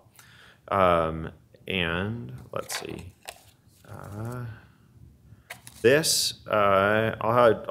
give a little better, but this is one of the things, this is new in terms of Anthony. I'm going to switch back to the main screen because the same thing on the decision sheet is, well, let's see, where are we? Oh, here you go, right here. So that last screen I showed is a more detailed variation of this. It's, what is the homeowner going to experience, right? So we'll be, in addition to calculating the budget, we'll be trying to make educated guesses in terms of what the impact to a property taxpayer is. So median home value, what the property taxes would be, and what the difference would be based on the decisions that we're making. Right? We can talk through that. We've got examples so that you can be, because I know one of the questions is not just figuring out the budget, but what does this mean for the citizens? And so we'll be walking through that. So, the first few hours of the deliberation process, it will probably just me guiding you through what are relatively the easier decisions. It's kind of, we'll take the low-hanging fruit, walk through it, check back in where we stand, walk through it, and then we'll start to get into the real discussion items, and you guys will have discussions with each other. This will also be the forum for you to talk to each other. There may be points where it's just a discourse among you trying to figure out what your priorities are, right? And so we'll be walking through that next week. But the time is scheduled. We've got quite a bit of time scheduled next week. It's really for a dialogue and a discussion between you and with Kathleen and I to figure out the actual tentative budget that we want to adopt. So that's kind of where we stand, and like I said, we'll walk through all of that, but we've got it teed up so that we have the information. Again, if for some reason you have in the back of your brain a question you want answered, I would encourage you to reach out to whomever the most appropriate entity for that is, and so that we can get you that information sooner. It does become difficult. There almost inevitably will be a question that pops up during deliberations. It's just the turnaround, because it holds up the process if we don't have the information we need. So hopefully you've got most of your answers at this point. Unless there's any questions, which we'll have Monday. I would have a question. We will be establishing the tentative budget, but we will not actually establish the the budget, officially establish the budget until August, correct? You actually, that's a great question. In all practical purposes, largely because of our calendars more than anything else, we will be establishing the tentative budget. There's a lot of behind the scenes work then that Kathleen and Tim need to do to really make sure it is, you know, all of the zeros are in the right places and decimal points. You are going to go into BOE and it's like a black hole. We won't see you for a few weeks. So while you are doing that, we will be working on it. On July 21st, between then and July 21st too, we will be working with the elected officials and department heads to prepare a presentation to give to the public saying, here is our budget, here are the highlights, here's the expenses and revenues we can share. At the very first week of August is when you'll actually officially adopt the tentative budget. It'll be in your open business meeting. There will be a motion after we've done all that cleanup. You'll adopt the tentative budget. At that point, the budget can no longer go up, it can only go down. So that's all there's still opportunity for the public to provide feedback to you and say, oh my gosh, Phil's presentation says you're, I don't know, nothing, I can't think of anything fun or exciting to say. But they can ask you to cut it. We will be publishing the budget in the paper, one of those statesmans that we won't be receiving. And then we will adopt, I don't know if it's the end of August or early September, the final budget. August 9th. For the final or for the tentative? Fine. Okay, yeah. Earlier So, this year. yeah. Okay. Well, I thank you. I'm sure we will have a lot of questions as we go on the way, as we proceed. So, do we have anything else for Phil? If not, we'll be adjourned. All right. Thank you. Thank you, Mr. Chairman.